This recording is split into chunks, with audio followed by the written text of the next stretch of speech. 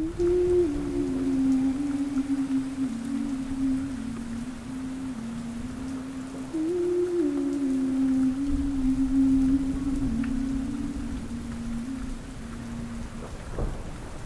a sheriff's deputy in a fairly busy county.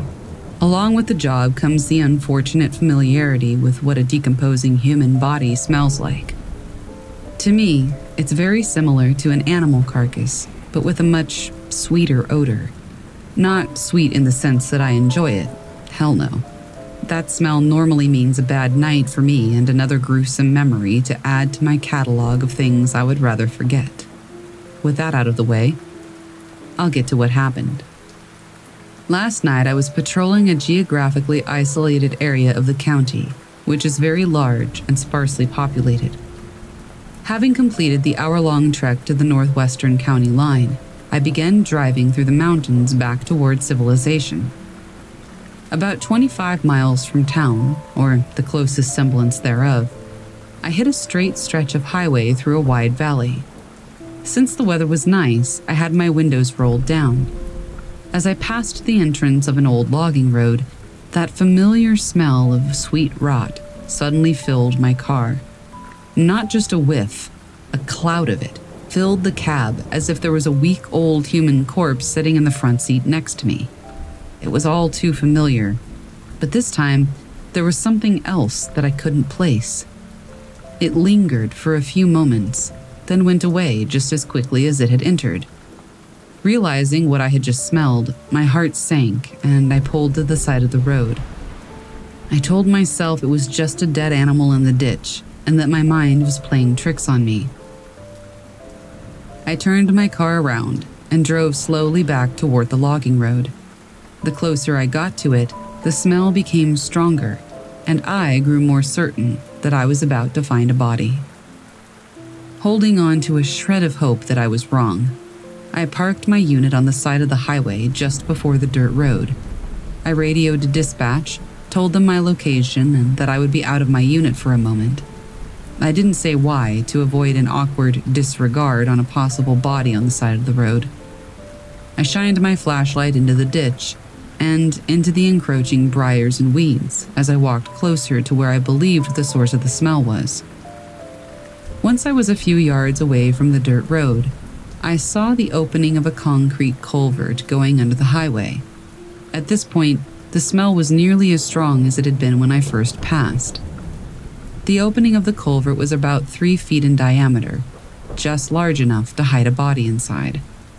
I cursed and held my breath as I leaned over and shined my light inside.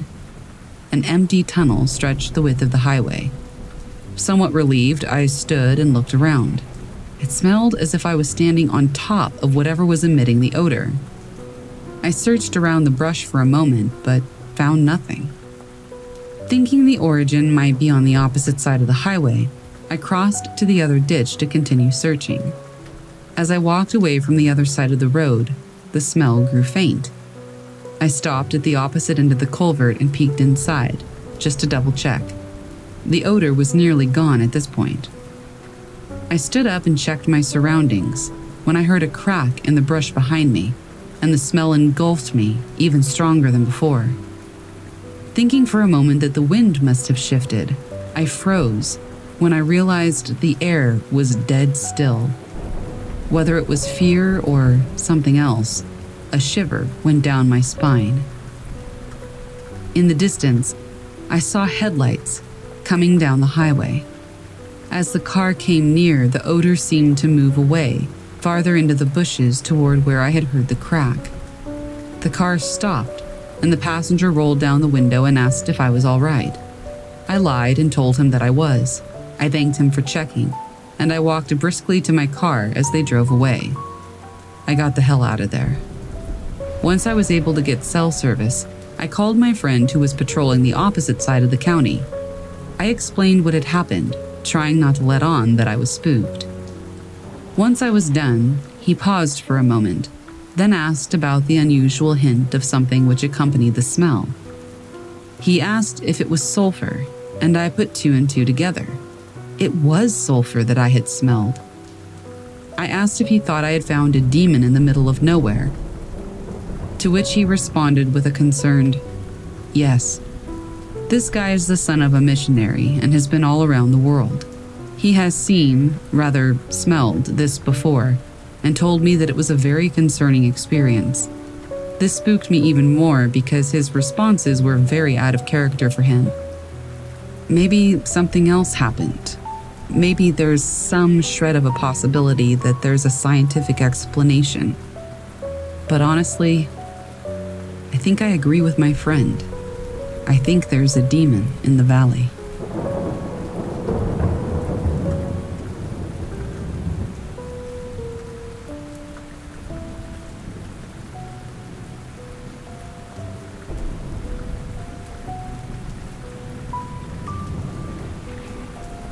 I went for a casual night walk in the woods with my friend.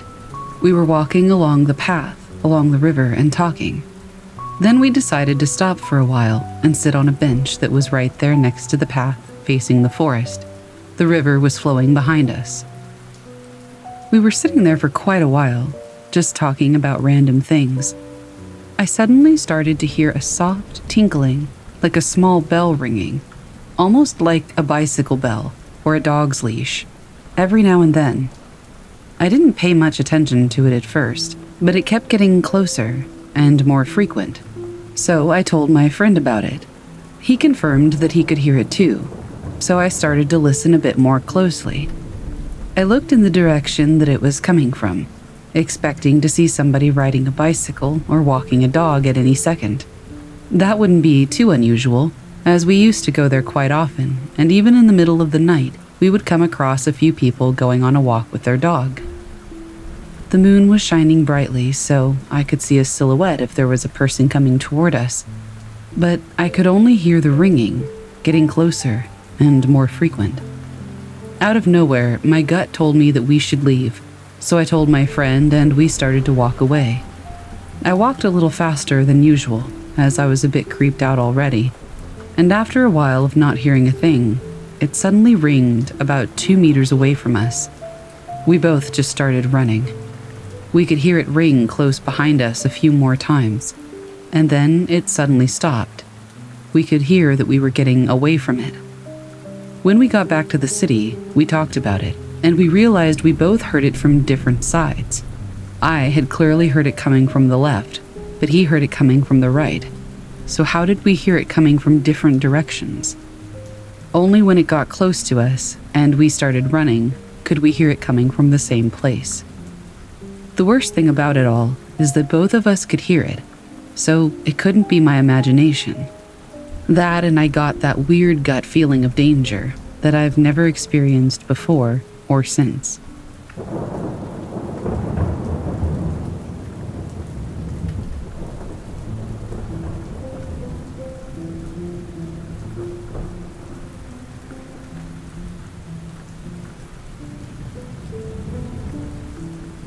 When I was young, I attended the local scout group based in my village in Hampshire.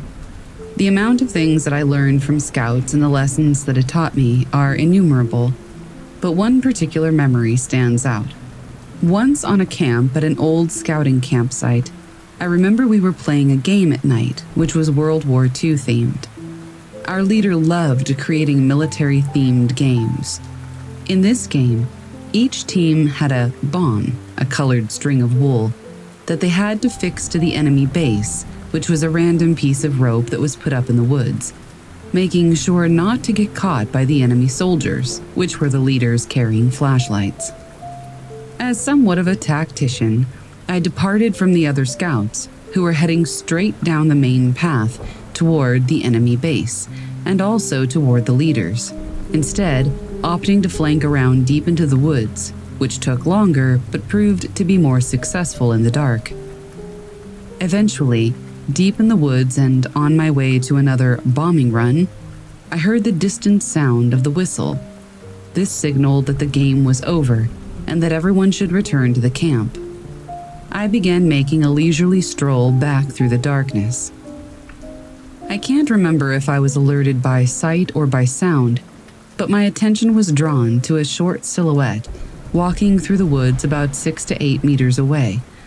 Assuming that this was one of the younger scouts who was also returning to camp, I decided that it would be funny to try and scare them by making growling noises. Immediately after making the noises, the silhouette stopped dead in its tracks, turning toward me. In the darkness, I couldn't make out any of their clothes or features, but I could clearly see the blacked-out silhouette of a child. After the figure had clearly noticed me but not made a sound, I decided to carry on making growling noises. But then the silhouette just turned around and began to walk away from me. They were clearly unfazed by my attempt to scare them, so I figured that I would just follow them back to camp. However, after a few steps, the figure literally face-planted into the ground, still about 8 meters in front. I jogged a bit to catch up with them and make sure they were okay, but upon reaching where they were, there was no trace of anyone.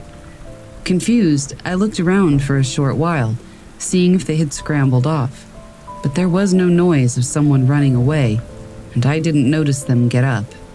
They had just vanished. Still in a state of confusion, I continued to walk back to the camp alone.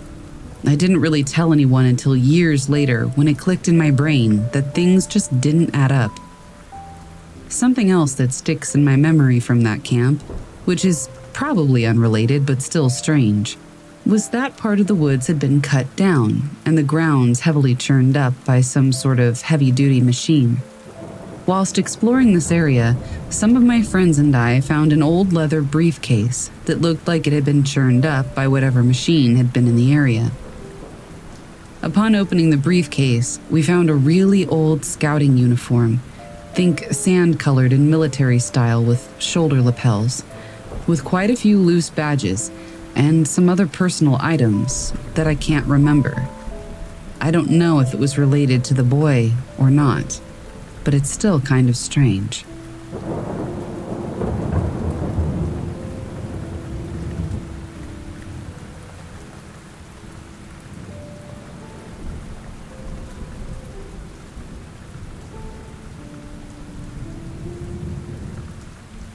So when I was like 7 or 8, we used to live in Webster, Wisconsin, and we lived in a house a little bit wider and longer than a trailer house.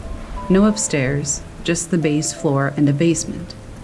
It was a beautiful house, with a big area that was just woods.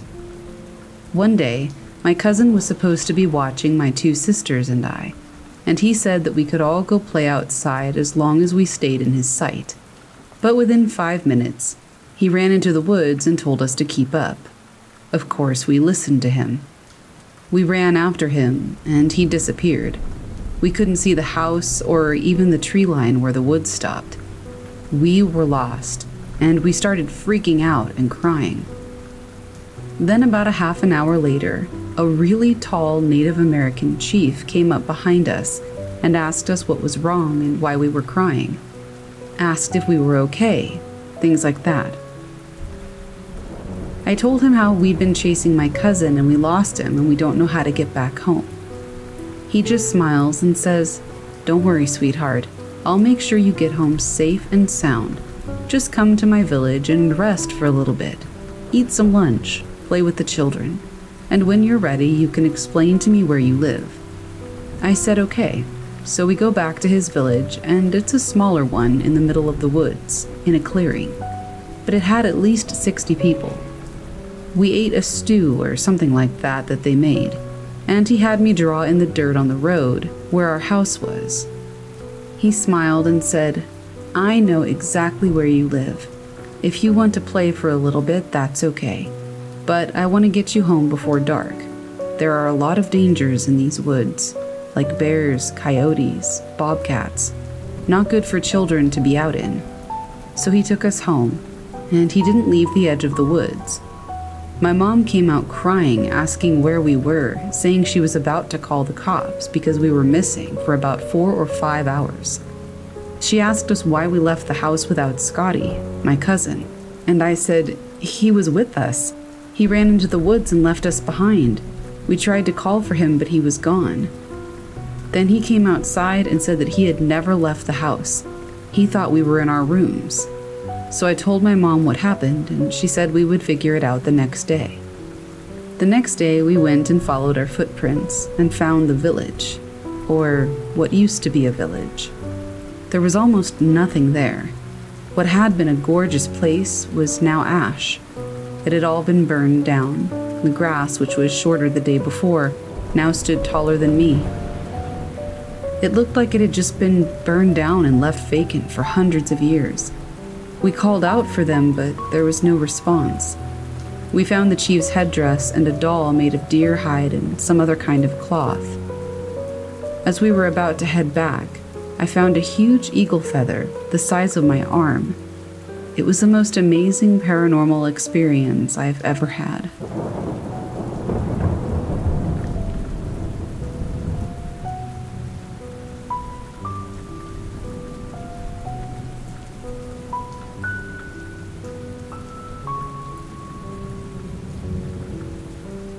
My wife, sister, and I are all avid backpackers.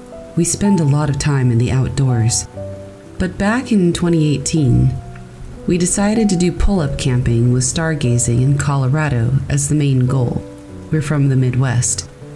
We used a light pollution map to find a remote camping area in San Juan National Forest and planned to hike during the day and stargaze at night. The first day and night, the stars and trails were amazing, and we were all super stoked to be in the mountains and away from flatland. It was the clearest I've ever seen the Milky Way galaxy, and it was phenomenal. After the first night, we all got up early and decided to do another hike, this time following a small dirt forest road through the mountains. We were all having a great time, and there were nothing but positive vibes. I mentioned that our hike felt more like a walk since we were on a road, so we all agreed to take the first proper trail we came across. We had a GPS unit, a map, and a compass, so we weren't worried about getting lost. We finally came across a trail that ran perpendicular to the road and had a slight gradient running down the mountain. Staying true to our word, we all agreed to see where it went and turned onto the trail. As soon as we left the road and stepped onto the trail, I had an unprovoked and overwhelming feeling of doom come over me. Suddenly, my excitement left me, and I felt, almost instinctually, that I would be in serious danger if I went down this trail. This unprovoked feeling of doom was strange enough, but when my sister said, "Guys, I don't think we should go down this trail," and my wife responded, "Oh good, you feel that too?" I lost my shit. We quickly returned to the road and continued our walk.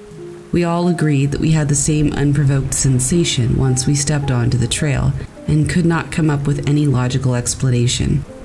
I have never experienced anything like this, and it still gives me goosebumps just thinking about it.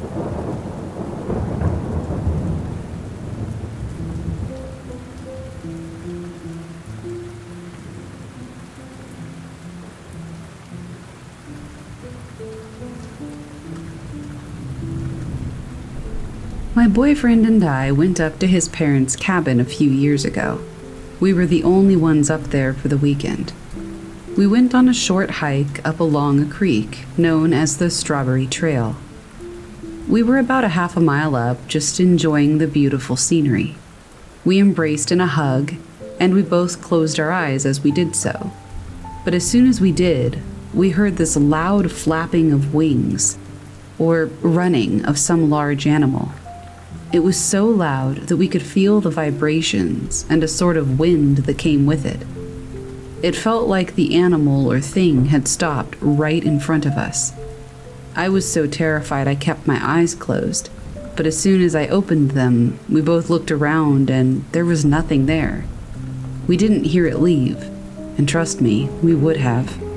We were spooked, so we booked it back to the cabin.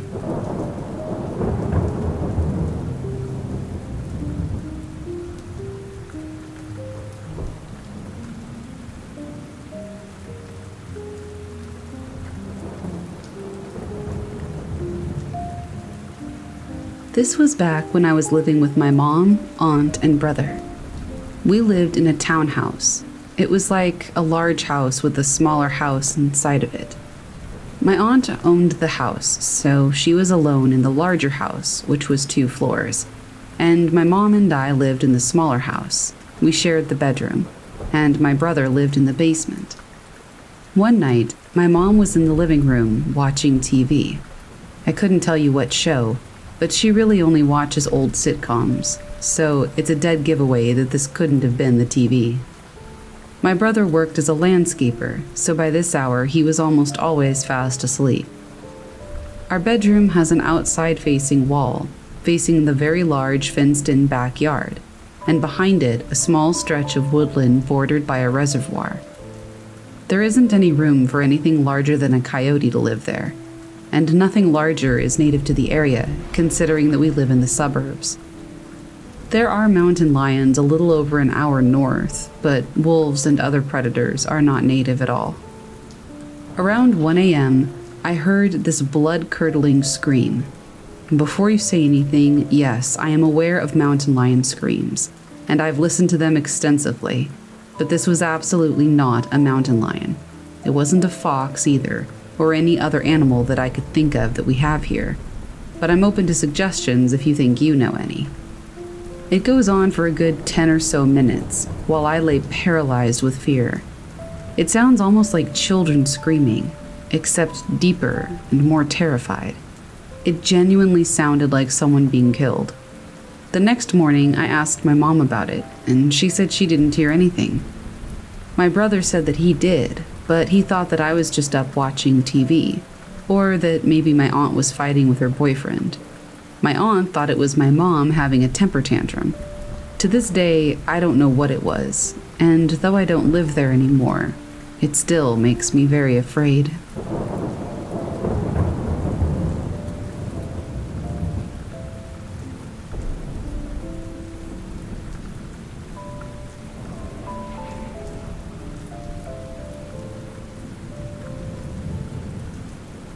I will preface this by saying that I have never seen a ghost.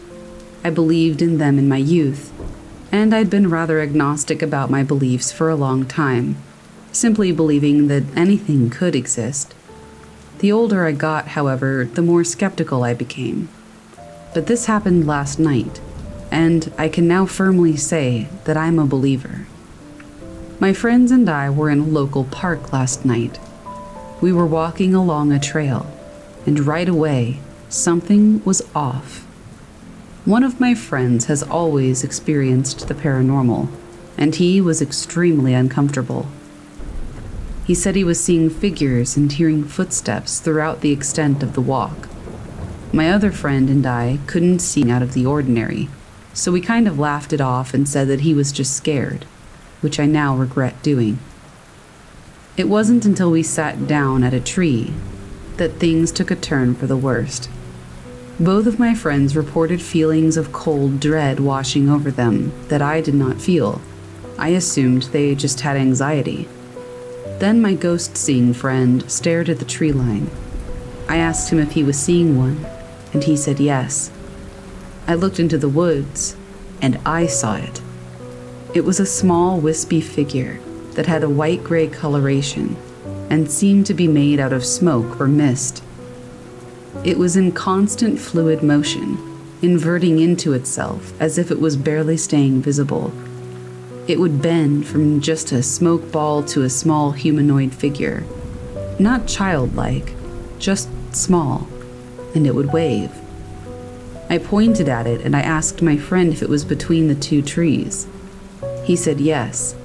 I described what I was seeing, and he said, "Oh my gosh, you see it too." We ran out of there after that. I felt the same dread that my other 2 friends felt, and I could not shake the feeling for the rest of the night. It's all I can think about now. I mean, what was that? It didn't feel like a dead person. It didn't feel like a person at all. It also didn't feel like it was mocking us. More like it was trying to act in a way that was abnormal for it, like it was trying to be human. I don't know. I'm an ex-skeptic that's now begging for answers. My friend and I both saw the same thing, and all 3 of us felt the same thing. So if you have any idea what that was, I'm all ears.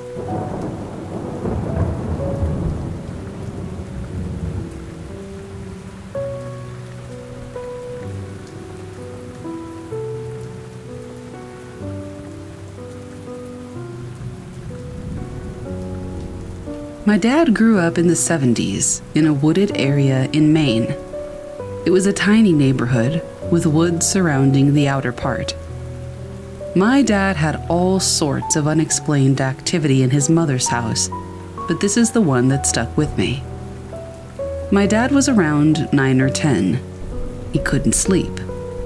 Right beside his bed was a window, and he could easily look out it from his bed. He heard noises outside, and he got excited because he thought it was a moose or some wild animal. So he whipped open the shade. There was no moose. Looking back at my father was a little boy his age, maybe a little bit younger. He wasn't sure exactly what he was seeing. It was very foggy. But it was undeniable that he was looking at a little boy. A little redhead boy with overalls on and one of those stupid propeller hats. My dad wanted to close the shade and pretend that he had never seen him, but he just could not look away. The boy smiled and waved and began to walk away, becoming harder for my dad to see. Eventually, the boy disappeared into the fog. It was dark, and there was this thick fog. It was easy for my dad to convince himself that he imagined the whole thing. I think little kids find it easier to convince themselves that nothing has happened, that they just have an overactive imagination. I mean, that's what adults always tell children anyway. My dad was over at a friend's house a few days later.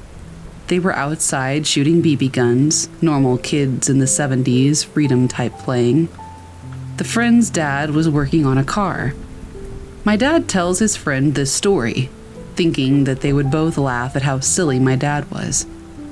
My dad told the friend, but he didn't laugh. His eyes got wide, and all the color drained from his face. The friend books it over to his dad. My dad panics a little bit, thinking that his friend was telling his dad that he was trying to scare him, and that my dad would get in trouble for it. Instead, the boy runs up to his dad and says, "Dad, Dad, he saw the boy with the funny hat too."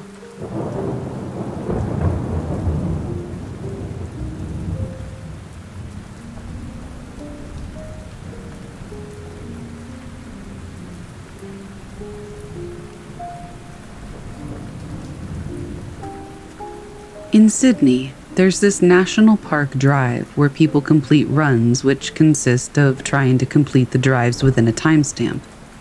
I've been doing these so-called Nasho runs for a while now with my best friend. Nothing has ever happened before, and the drive through the park is spooky at night, sure, but I've always found comfort in the woodlands or in night drives, so I never really thought anything of it. A few nights ago, 3 of my friends and I went for a Nasho run, and exactly at the halfway point, we hit a pothole pretty hard, which resulted in a flat tire, so we pulled over to the side on a long road. This place has no reception, and it's in the middle of nowhere, with no way of walking through or back. We had a spare tire but no change kit, so I had one friend on call for help, which was a pain due to the lack of reception. My best friend panics a lot, so she was on the verge of crying, and I was rummaging through the boot for a wrench and a jack. About 20 meters away was a parked car, which was strange because the last house we passed was about a kilometer away, but we just shrugged it off. Later on, in the dead of night, we hear a group of friends laughing, and this spooked my friends, so they stayed in the car. I told them I was going to follow the laughter and ask if they had a change kit in their parked car. Nate insisted on coming with me. We walked 20 meters to the parked car, and nobody was in there. It gets pretty freaking dark, so I tell him to turn on his flashlight, which he does. We turn a corner on a gravel road, and once we do, we see a woman standing there with her back toward us. The group laughter had stopped, which left us in the dead of night, in complete silence, in the middle of nowhere, with this random woman who was just standing there. But she looked pretty normal to me, so I approached her slowly. I said, "Hey." She didn't turn around or react at all, so I stopped in my tracks, but Nate continued walking toward her. He stopped about 5 meters away behind her. I yelled out, "Oi!" And again, she didn't turn around. We weren't able to see her face, but something just wasn't right. She was tall, in all white, but I looked at Nate and he just stood there, and under his breath, he muttered my name and told me to go repeatedly. So I turned around and started walking back. By the time we passed the car, we started running back to our car. We sat inside and I asked what happened, and he said that something was wrong because a woman just shouldn't be standing there by herself in pitch darkness in the middle of a gravel road. In addition to that, she didn't react to us or our source of light. He said he just felt ominous about it all. We told our other 2 friends, and Nate was very shaken up. They sort of laughed it off. And when we ended up finally changing the tire, we turned the car back around and stopped right where we had seen the woman. I rolled the window down and shined my flashlight on the gravel road. The woman was gone, though. No more laughter, just silence. I thought maybe I had imagined her, but we stood right there, and Nate was right behind her. However, every single one of us heard the group laughter, and there's a fair share of paranormal stories about this area. But up until then, I'd never really paid attention to it. I know it doesn't sound like much, but at the time, it was so crazy. Something just felt so wrong. And the way the laughter got relatively loud the closer we got, but then came to a total halt once we saw her, something was just wrong.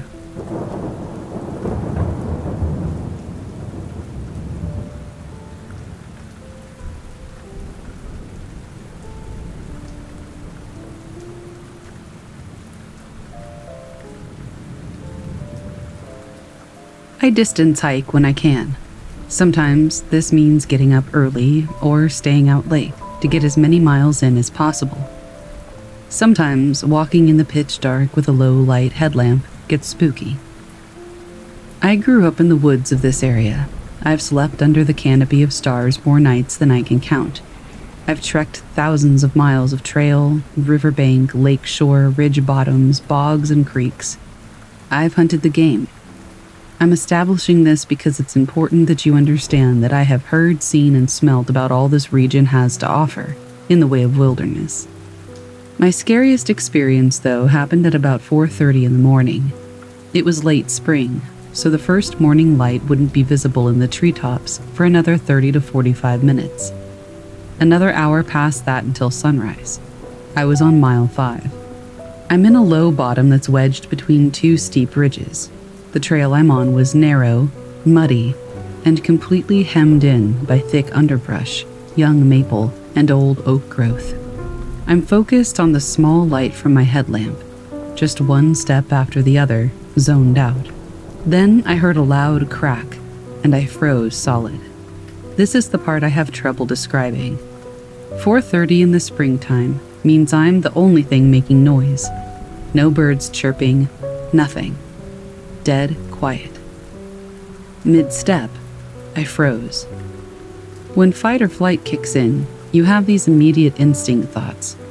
The thought that instantly flashed in my mind as I stood there, balancing myself into silence, was, if I hear that again, I'm turning around and going back the way I came in a hurry. Why? Because that sound was not a branch breaking. It wasn't deadfall, it wasn't a widowmaker. I was sure that I had just heard something intentional. Hearing it twice? Well, that meant to get out of there. To describe it as best I can, it sounded like a decent-sized wooden stick being violently whacked against a small tree. More a fungo bat-sized stick than a baseball bat. The distinction in my head being that this sound was a crack, not a thud or a thump.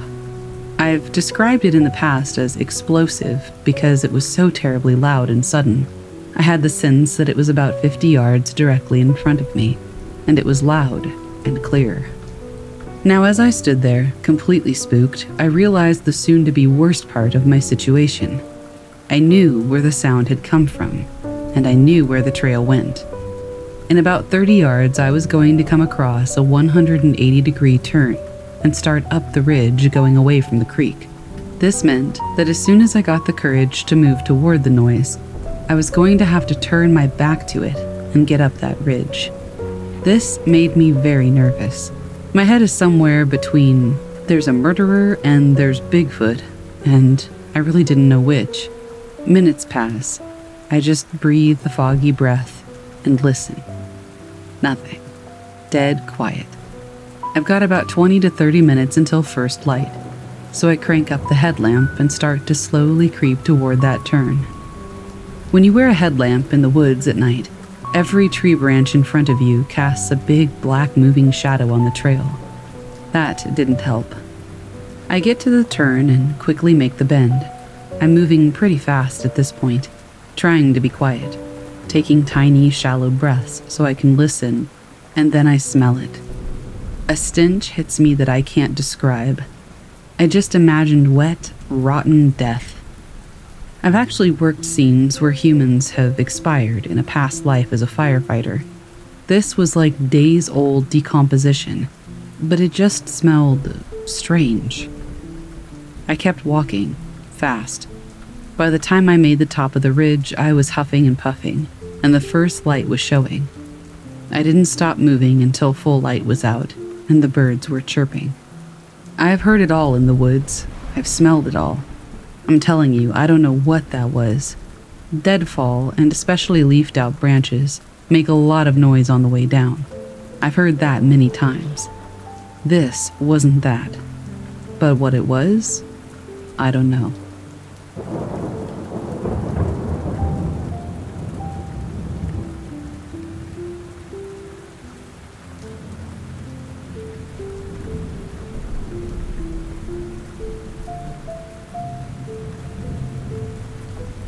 I was hiking a section of the North Umpqua Trail in the northern part of southern Oregon a few years back with my sister-in-law.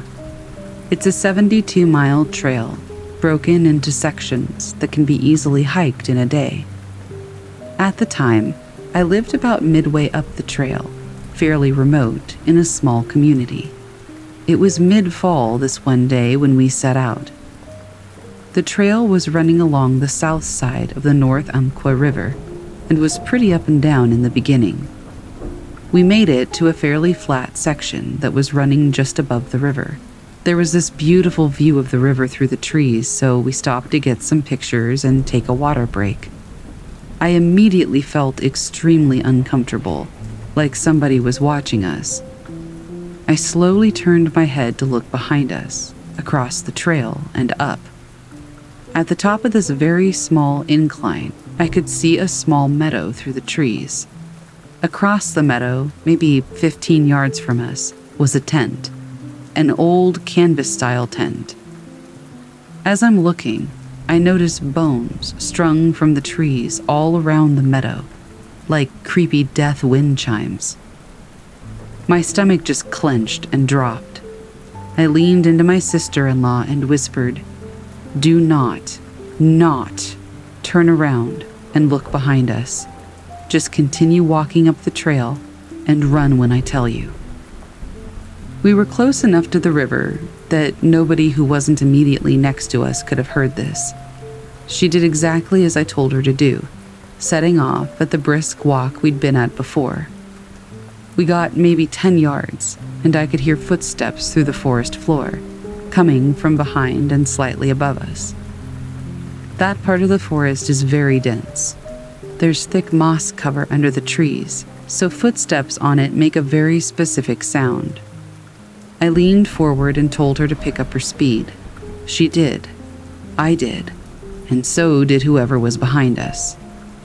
I leaned forward again and told her to run as fast as she could and not to stop until I told her so. For two middle-aged women, both slightly overweight, we ran like the wind. I just kept telling her, "Go, go, go." I could see ahead of us that the trail had an incline and then veered to the right along the river and around a cliff. I knew at that point that whoever it was going to have to come down onto the trail or stop.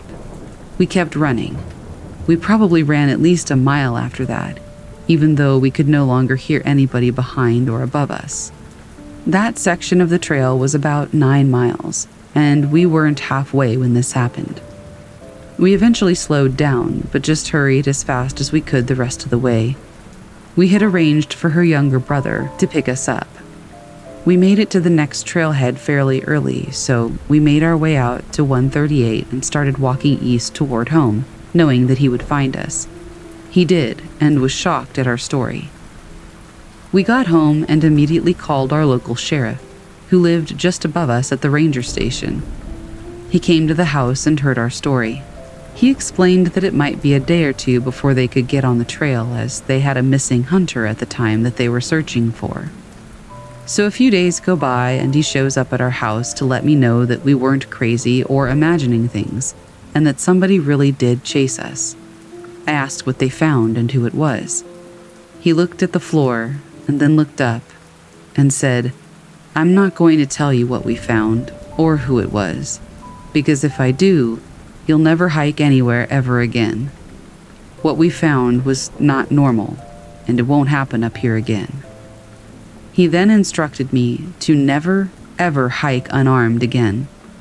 I never found out what they found or who it was. I never hiked that section of trail again, and it completely burned last year. I also never hike unarmed, ever. That was huge for me because I wasn't really a gun person at the time. But I am a living person, and I'd like to stay that way, so I took his advice. I had many incidents living up there in the national forest with wild animals and other strange things, but nothing ever scared me as much as another human did that day.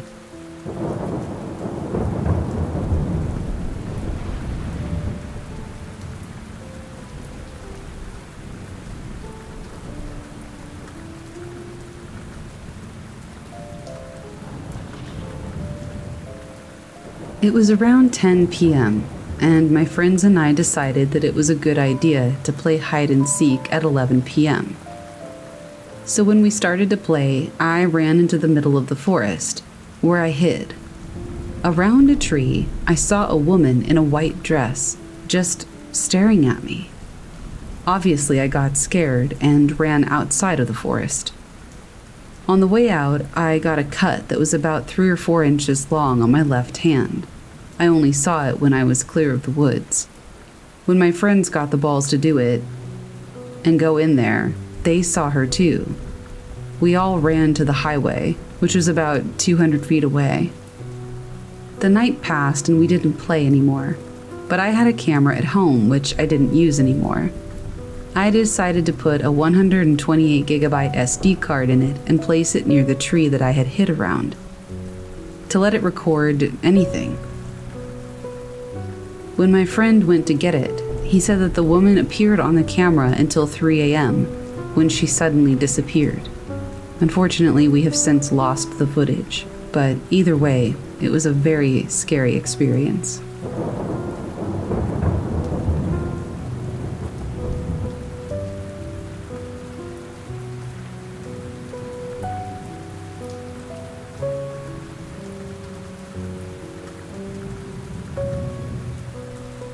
I've been dying to get this story off my chest for years to people who don't think I'm crazy, as it's rather maddening. Before I begin, I don't believe in things like Bigfoot, werewolves, ghosts, supernatural or paranormal stuff in general, but that doesn't mean that I'm able to explain what happened this night. This was a long time ago. I was a teenager. My parents were not very strict, so I had a lot of freedom. I had 2 friends, and they had their own friends as well. And one of my friends' parents owned this huge part of a forest. My friends, their friends, and I went deep into the woods with a bunch of supplies, and we started making our own treehouse and forts. It was a big part of my childhood, building stuff with my friends, and this place became our sanctuary for a long time, where we'd spend a lot of our time away from the adults. This event happened years after we built the place initially, and also after we rebuilt it because one time it got destroyed. But that's another interesting story for a different time. This is the backstory for all of the events that I'm about to recall. One friend and I spent the night at our sanctuary that we had built, which none of us have ever done before. We only hung out there and then went home. We all planned to spend the night together because it would be fun. Most of our friends weren't allowed to spend the night there, though, because of parents and other things, and one chickened out because he was afraid. So it ended up just being me and one other person, my close friend's cousin. We weren't really close at the time, and we fought a lot, but surprisingly, we got along well that night. We spent most of the day swinging from trees, climbing them, and hanging out on this tire rope swing while talking. It was a normal day. And then we laid down for rest at about 9 p.m. About 10 minutes after laying down in bed in our sleeping bags, talking to each other under our makeshift tents, we heard rustling. I sat up and saw a very tall silhouette of something that looked to be like a human but was transparent. I could see right through it. I squinted and froze, and it very quickly climbed this tall tree, and as I was looking at it, it disappeared. I was in complete disbelief and shock. I had no idea what I had just seen, if I had seen it at all or if I had hallucinated. I wasn't scared in the moment, just perplexed. Being young and worried, though, I said to my friend that we should leave, and not wanting it to hear me, I got close to his ear and just said, "There's something in the woods looking at us." After I said that, I saw his facial expression turn to fear, so we got up and started walking down the path out of the woods, calmly. I didn't want to sprint because it might chase, and I also wasn't even sure I'd seen anything. I just didn't want to take any chances. Very shortly after we left, we both got this weird feeling of déjà vu and confusion, like we'd been hit with hard drugs or something, except we don't do drugs, and we had only eaten food that we brought from our house. There are also no hallucinogenic plants in our part of the country. Nothing like that. Everything was so slow, and I felt disoriented. But we continued to walk in this direction for quite a while, stumbling in the darkness because of our mental state. I realized that we should have been out of the forest by now. I knew that this was the way out, 110%, because I'd been going in and out of this place for years, even in the dark. Yet I didn't recognize all the trees around us, just the path. It was like our surroundings were changing. My friend randomly yells, "Yeah, I'm coming," as I'm looking in the opposite direction from him. I turned around, very confused, and asked him why he said that. He said that his mom was calling his name to help lead him out of the forest. I heard nothing. I told him that I didn't hear anything, and he looked at me like I was insane and walked off the path and into the forest. I grabbed his arm and pulled him back because I didn't want him to get lost. That's when my friend sees the transparent thing that I saw earlier, sitting perched on a tree branch in the direction that his mom was calling him from.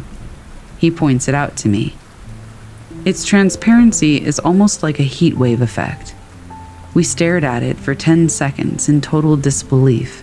It looked like a transparent being, but we were trying to discern if it was something else, and we were just imagining it being alive, because there was no movement.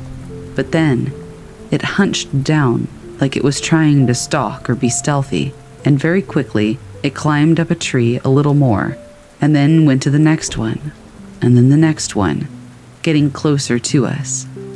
We can't hear it at all. It's completely silent, and its silence was exacerbated by the fact that all the other creatures had also gone completely silent, and it was only in that moment that I had really started to realize that. Not a single bug or animal had made a sound since we started leaving camp. This is when our curiosity turned into fear, and once again, we began to see it move. Once it got above us, though, The only thing we could hear was the crunching of the branch as its weight was put down on it. Every little sound that was made was so distinct because it was so quiet and remote. We couldn't see anything because the tops of the trees are so dark. We actually started running, terrified, not worrying about being calm anymore. We heard noises in the trees above us, and finally it faded away ahead of us, as if it had gone ahead, but the sound was a lot quieter than if a normal animal had been running through the treetops. It sounded as if this thing was very light, but it wasn't very small, so that made no sense. We still kept running forward, despite it sounding like it had gone ahead, and we ended up back at the place that we started. Many minutes of walking, and we were back at this place after running for like 20 seconds. It was impossible. But instead of staying on the ground, we climbed to the top of the treehouse with our items as quickly as possible and closed the door, wedging a small piece of plywood on it to keep it shut. We heard something climbing up, and extremely odd noises as well, almost like the mimicking noises of rain and wind, but there was no water seeping into our treehouse, and there would have been had it been raining, and it wasn't wet. This persisted for about a minute, and then we didn't hear from it again. I'm pretty sure at that point it had left, but we spent the rest of the night there until the sun came up anyway, just in case. When he checked his iPod Touch for the first time, right after we closed the door, it was 5 a.m. We started laying on the ground at 9 p.m. 8 hours had passed in what felt to us like no more than 40 minutes of time. Hours after we could start to see the sun through the treehouse slats, we went home. I no longer talked to this friend, but after this incident we discussed it, and we told everything from both of our points of view, and it all jived. We randomly brought it up to each other every few months and relived it, making sure that we were still on the same page about what happened and that we both remembered. I never spent the night out there again, and I didn't really even let myself stay out there past 5 p.m. for a very long time.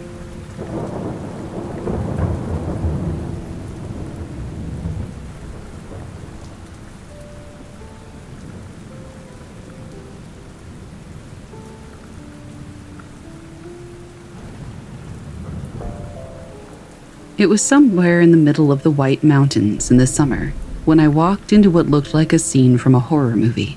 A person with zero hiking, camping, or other experience had gotten themselves into trouble. Big trouble. It was around 7 a.m. when I found the campsite. The first thing that hit me was the eerie stillness until I noticed the shredded tent under a tree and the desperate-looking human figure covered in blood, whimpering quietly. I put my bag down, grabbed my kit, and went over to the person. They looked like they had just lost a knife fight with a four-armed man. Deep slashes from one shoulder to the hip, single punctures up and down his back, and hands and forearms full of what looked to be defensive cuts. I patched him up the best I could, gave him water, checked my map, and hightailed it to the closest road. This was before cell phones were super prevalent and barely worked in the mountains. Thankfully, the road was very close by, less than 2 miles, and I was able to flag somebody down. They took off and I waited for assistance to arrive. It took about an hour until rescue got there. I led them to the still unidentified individual. He wasn't very conversive when I first found him. I was sure he'd be dead before we got there, but I was wrong. I assisted rescue bringing him out and took them up on their offer to head into town and get cleaned up. After cleaning up and getting myself situated at their station, I went on my way, leaving them my number to call to let me know what was up with the person that we had helped. I got home 3 days later, and there was a message on my machine. Story goes that the guy I found decided to go camping one day and heard that he had to keep food hung from a tree to keep bears away. Well, he did that, but he put it almost directly over his tent, and not high enough. The night before I happened upon the site, a bear had used the tent, and its occupant, in an attempt to climb the tree to get the food. The guy had woken up to 4 black bear paws sinking into his body, shifting to reach up.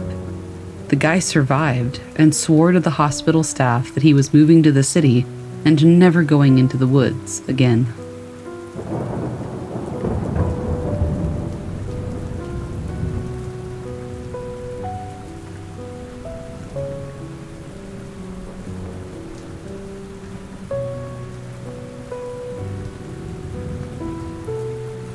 I'd like to preface this particular event that happened to me in my youth by saying that I've experienced far more paranormal activity, looking back, than I had ever really taken the time to consider.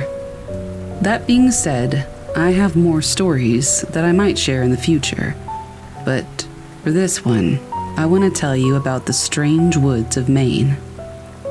As a child growing up in the backwoods of Maine, I've heard my fair share of strange things in the night. Typically, it'll be coyotes hunting, or the prowl of another nocturnal creature. As a child, I was never particularly afraid of the dark, but I knew dangers lurked in the absence of light. So at night, I played indoors. During the daytime, however, there were never any restrictions. On one summer afternoon, I was riding my bike down the street that branched off my dead-end road. Our only neighbors were a relative and a couple of decent folks just down the way. Otherwise, quiet woods. I would make this ride quite often, as there was no town, but this stretch was fun to ride because I could pedal my heart out without having to slow down in order to veer. On this day, I made my normal round up the road, only to turn around and head back. I had an uneasy feeling on the ride up, which was the only abnormality. I felt like I was being watched. Something told me to look toward the woods on my right, and reluctantly, I did so. Deep in the woods, amongst the pines, I saw a black, almost liquid thing peer out from behind a tree. My heart dropped. I took off pedaling as fast as my feet would take me, keeping a steady eye on the woods to my right. This thing kept pace effortlessly, darting from tree to tree like some primordial ooze. It was either playing or stalking prey, and I wasn't about to stop and find out which. I was pedaling so hard I thought my chain would snap. I knew my uncle's house was approaching on the left. I spun out in the dirt, ditched the bike, and ran to his door, frantically knocking. I turned around to see if whatever it was would be making its way toward me, but I didn't see anything. My uncle opened the door, cigarette in his mouth, asking me what was wrong. I explained to him what I saw, but he grabbed a rifle and said, "Probably just a bear," with slight concern in his voice. "I've never seen a bear move like that," I said, out of breath. "Yep," he said, "they'll do that." He peered through the blinds. To this day, I don't know what I saw, but something tells me my uncle sure did. It's been 20 years, and I've since lost contact with my uncle. Maybe someday I'll reach out and ask.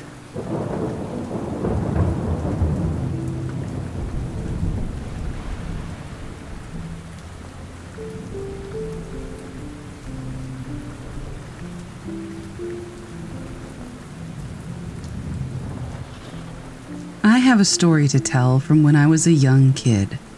I'd say this occurred around 2006 to 2008. I haven't told many people about this because it's absolutely insane, but it did happen, so here goes. My mom and I went camping in the woods of northern Wisconsin.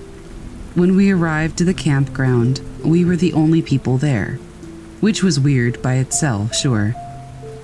Everything went semi-normal until our tent filled to the brim with spiders, and we ended up sleeping in the car. It was about 2 to 3 in the morning, and I was wide awake because I was just restless, almost paranoid that somebody was out there in the woods. I looked out of the left rear window when I saw a large portal open. I don't know how else to describe it. I couldn't believe my eyes, So I pinched and kind of slapped myself to make sure I wasn't dreaming. I definitely wasn't. I could feel the pain. As I watched the portal, it got larger and wider, about 7 to 8 feet tall. It was bluish green, almost like Rick and Morty, ironically. Immediately after this, I woke up my mom to see if she could see what I was seeing. She did, and freaked out a bit. I remember her saying, "Don't move, and be quiet." I saw one humanoid figure come out with a lantern. He looked around and then gestured to the others to come out. I would say 5 to 6 people came out. They were all wearing what I would sort of describe as like Amish clothing, and they all had lanterns as well. They gathered around each other and seemed to talk. And then, one by one, they all entered the woods in a single file line. The first man to walk out of the portal was the one to go back into the portal. After he got in, it closed.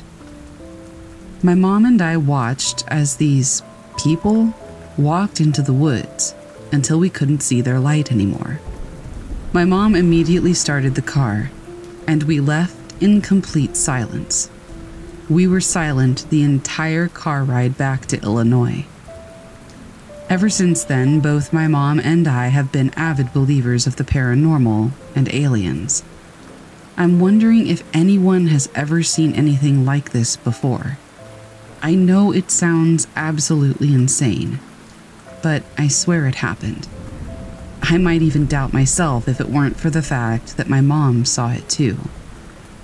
In any case, it was the weirdest thing I have ever seen.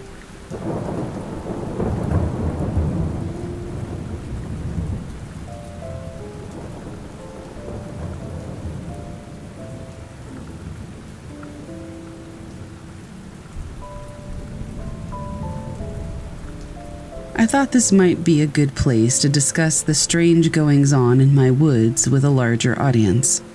I'd like to preface this by saying that I am highly educated and scientific. I've never been a believer in the supernatural, Bigfoot, or things of that nature.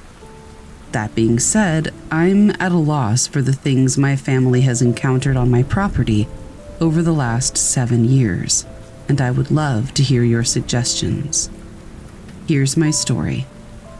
7 years ago, my wife and I purchased a property and 11 acres of woods in a rural part of northeastern Minnesota. The woods were connected to larger acreage, fields and woods, of about 160 acres, and although sparsely populated, the land is near a fairly busy state highway. There are some housing developments in the area, but they're 3 to 4 miles away, and the majority of the land all around our property is farm, fields, woods, and rivers. It's remote, but with towns so close that I wouldn't call it wild by any means. I'm mentioning this because I've heard many Native American legends of things in the deep northern woods of Minnesota and Canada, but the area in which we live is not that. Rural, yes, but not the endless north woods. As I said earlier, I'm not a believer in the supernatural, and I've never been afraid of the woods or the outdoors, even though I have a healthy sense of caution and respect for large bears, moose, wolves, other potentially dangerous wildlife. I'm also an avid hunter and mountaineer, and I've experienced many nights in the wilderness. I've had numerous encounters with dangerous animals and situations, so I'm not easily spooked. Knowing my state of mind is important to the story, because many so-called supernatural encounters can be explained by people with an already high level of belief, anxiety, or fear. But that's not me. Well, that all changed after the first few weeks of moving in. The house and land had been abandoned for a couple of years due to foreclosure, so a lot of work needed to be done to get it back into shape. Wildlife had grown accustomed to no human presence, and black bear frequently roamed the yard at night, along with many other woodland creatures. We also found a lot of animal bones scattered throughout the woods, and coyotes were abundant. One night during those first few weeks, we had a rainstorm, and I was worried about a broken downspout potentially causing a basement leak. It was about 10 p.m., so I grabbed my headlamp and headed outside to deal with the situation. Behind our house is a fairly large swampy area that divides the woods. I had my back facing this area while fiddling with the downspout, when suddenly I had this intense feeling of dread. It's really hard to explain. It was like my body knew that something was back there. It was very unusual based on the circumstances. Never having felt this type of fear before, I tried to stay calm, and slowly I turned around to point my headlamp back toward the swamp. What I saw was something I still can't explain. Eyes.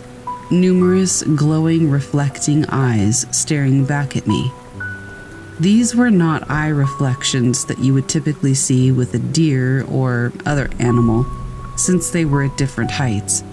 And when I pointed my headlamp spot beam directly at where you would expect a head to be, there was nothing there but weeds and trees. When I turned the headlamp off, they were still there, and glowing as if a light was being shined. They did not move. They just stared through me. Needless to say, I bolted and ran as fast as I could back into the house and explained it away as deer or raccoons, even though I knew it couldn't really be either. Later that summer, I was sitting out on our screened-in porch that partially faces the swamp and connected woods to the west. It was approximately 11 p.m. when I began to hear what sounded like a bear fighting with or attacking a cow. Since there was a small farm to the southwest of my property, I assumed that perhaps a cow had wandered into the woods and been attacked by a bear. I really didn't know if this was something a bear would actually do, but it was my only guess based on the sounds I was hearing at the time.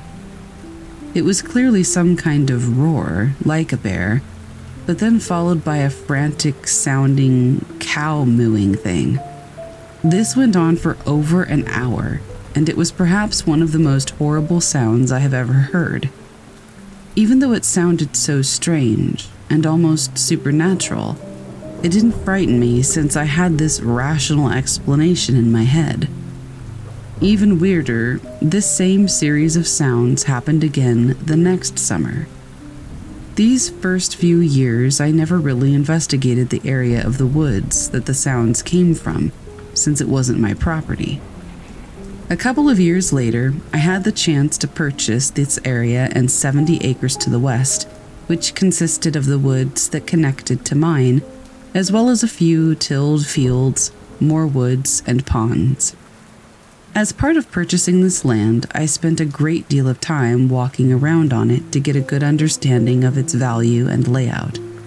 As part of my walk, I was able to get a much better look at the farm setup to the south.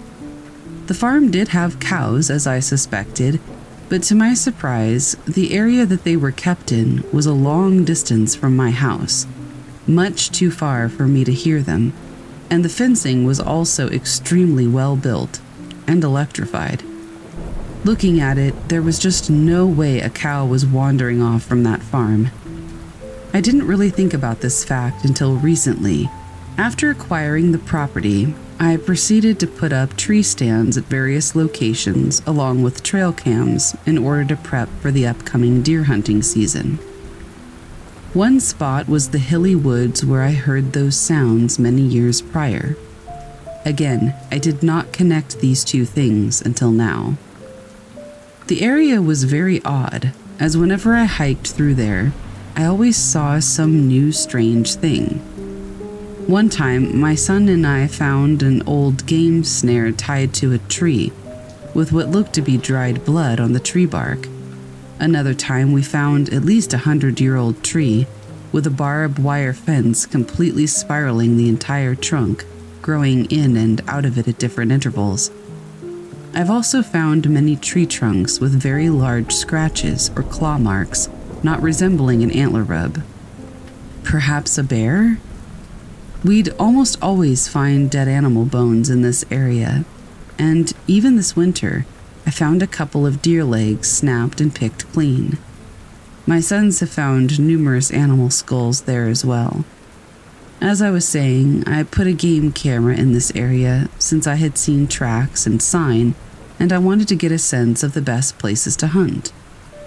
I've placed one there many seasons and have yet to capture a single thing on it. Nothing.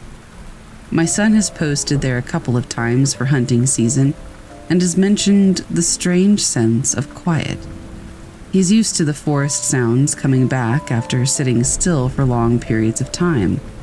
But in this spot, there are never any sounds. He has mentioned hearing something walking around, though. Another incident occurred one hunting season when I was entering this area en route to another stand, when I saw a violent thrashing in the foliage, moving fast and crossing from right to left, but moving away from my position. I, of course, encounter deer and bear all the time, so I'm familiar with how they move when they're spooked. But this was something different. Whatever this thing was made a high-pitched trumpeting, combined with a bellowing sound that was like nothing I had ever heard from an animal outside of an elk, which we don't have in this area. It wasn't bounding, and there wasn't the raised white tail or large dark mass to indicate a deer or bear. There really didn't appear to be a body at all, just whipping and falling leaves and branches along with the deafening sounds. A year after this incident, my son went out hiking in the woods to try to find me since I was out doing some forest management. As he walked through this area, he thought he spotted me coming through the woods, fast, but quickly noticed that the walk and clothing were nothing like mine. Whoever it was also a lot taller than me, and he described him as extremely thin. He said the person he saw didn't notice him at all, and seemed to be walking in a straight line, like they had tunnel vision.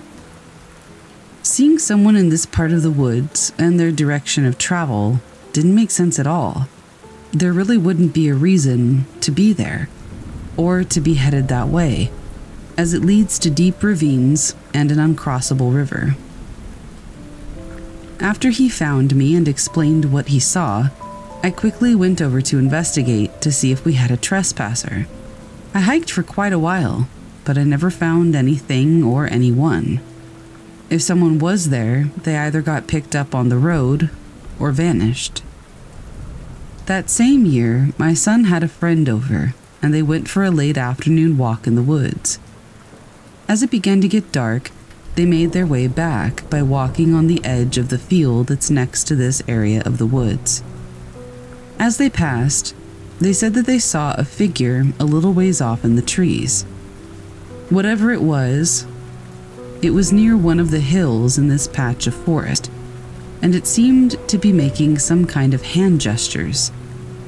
It began walking slowly toward them. When they called out, "Hey, hello?" he, or it, stopped still and said nothing. It was at this point the boys sensed something wasn't right and bolted back toward the house. They rushed into the house and told me what they saw. I, of course, laughed it off as their mind playing tricks on them. My son described the figure as very tall, like 10 to 15 feet, but with skinny arms, and his body was dark all over. Not hairy per se, but dark. They even thought it was an animal at first because of the weird way that it looked. He couldn't really describe it very well, other than gaunt or skinny and strangely dark. Me, being the curious and protective father I am, was worried about it being trespassers or druggies or something, so I told them I would go take a look. They brought me to the area and pointed to where it was standing, and I headed into the woods. Since it was winter and there was snow on the ground, I thought it would be quite easy to locate the tracks of whatever this was. and find out where it came from or where it went to. When I got to the spot, there wasn't a single track or disturbance in the snow. There was no way an animal or a man could have been in that area and not left tracks. They had either made it up, or their minds had played tricks on them, or so I thought. To this day, my son and his friend still swear that they saw it clear as day, and I can definitely attest that their fright was real. My wife has also experienced strange thrashing sounds and other feelings of dread or being watched in this part of the woods, and generally refuses to go over there anymore. All of this brings me to today, where I had a sudden realization that all of the strange sounds, sightings, bones, and events seemed to all be centered around this one area. I am just at a complete loss as to what it all means. It's all too strange to really bring this up and discuss it with people I know around here, but I wanted to share my story and see if anybody in this community might have any theories or ideas on what we might be dealing with here. I'll continue to investigate on my end, but I would love to know what you think.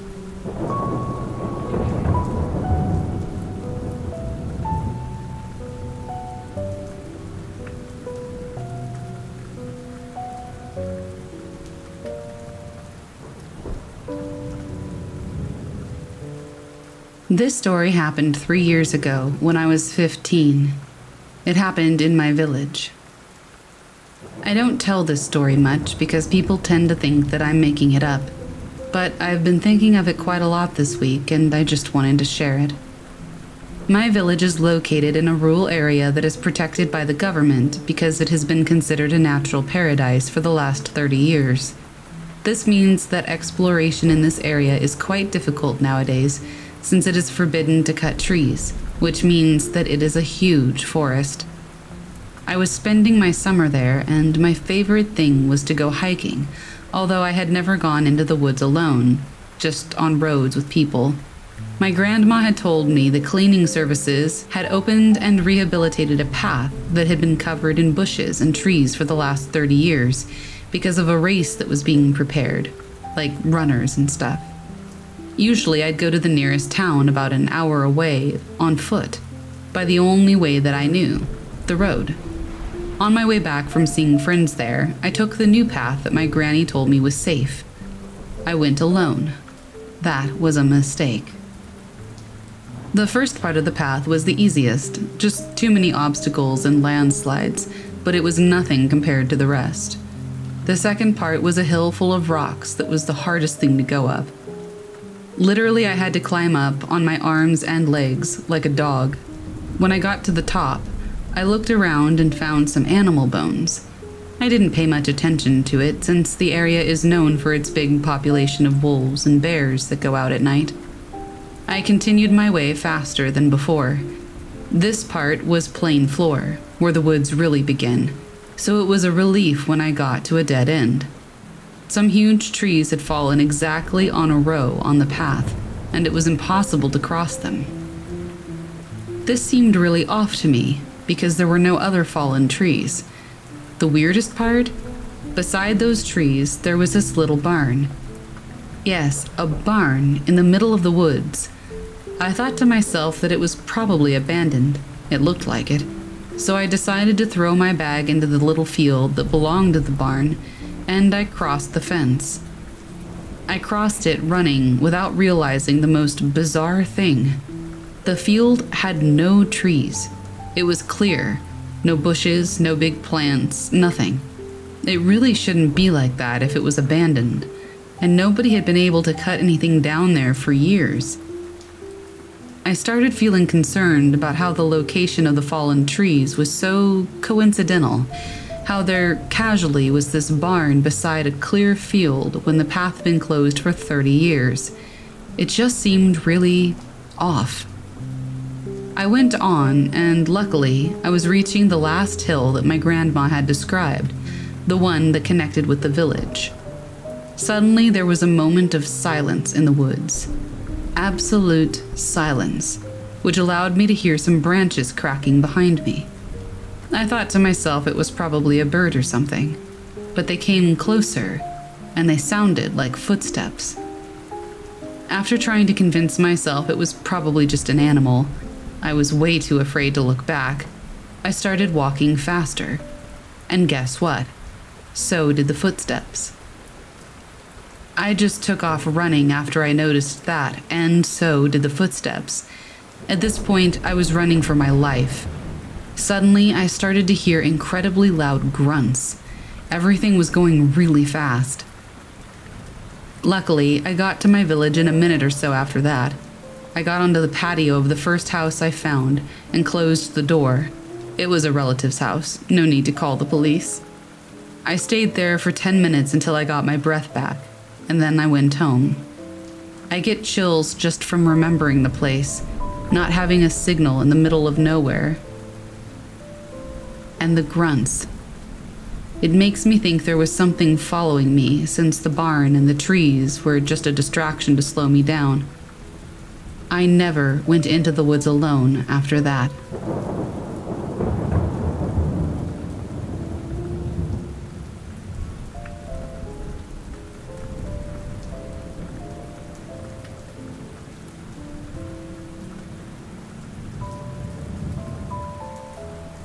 In our next story, Redditor Starry Alpha 2099 tells the story of the children they saw in the woods.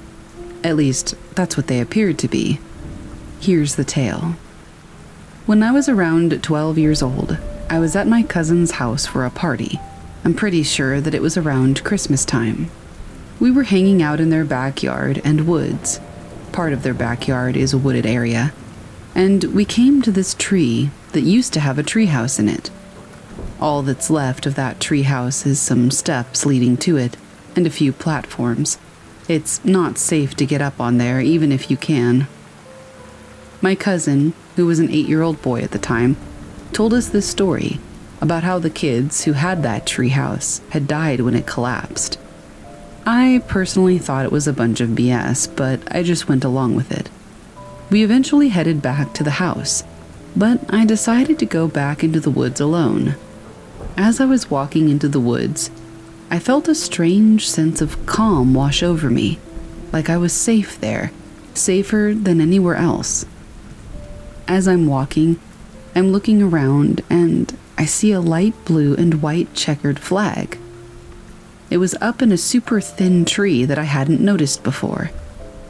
As I'm looking at this and trying to figure out how it got there, I started to hear kids' voices, laughing, talking, just having fun.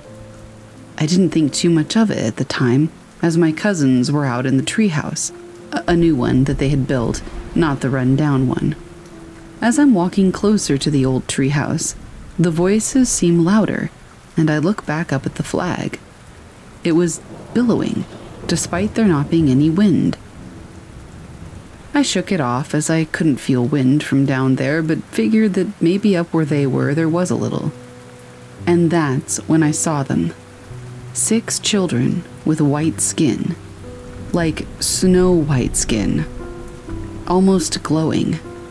They all seemed to be wearing winter gear, though dull and dirty looking. They were walking toward me, but I didn't run. I wasn't afraid for some reason. I heard a branch snap, and that's when I ran. As I went back toward my cousin's house, I was surprised to see that they weren't outside. I found them in the living room playing video games. When I asked them when they came in, they said, "When you were walking in the woods. Why?" The kids I had heard weren't them. I still don't know to this day who those kids were. They weren't other neighbor kids. None of them lived close to my cousins. Were they just a figment of my imagination? Whoever it is, whatever they were, that incident is one of the reasons that I believe.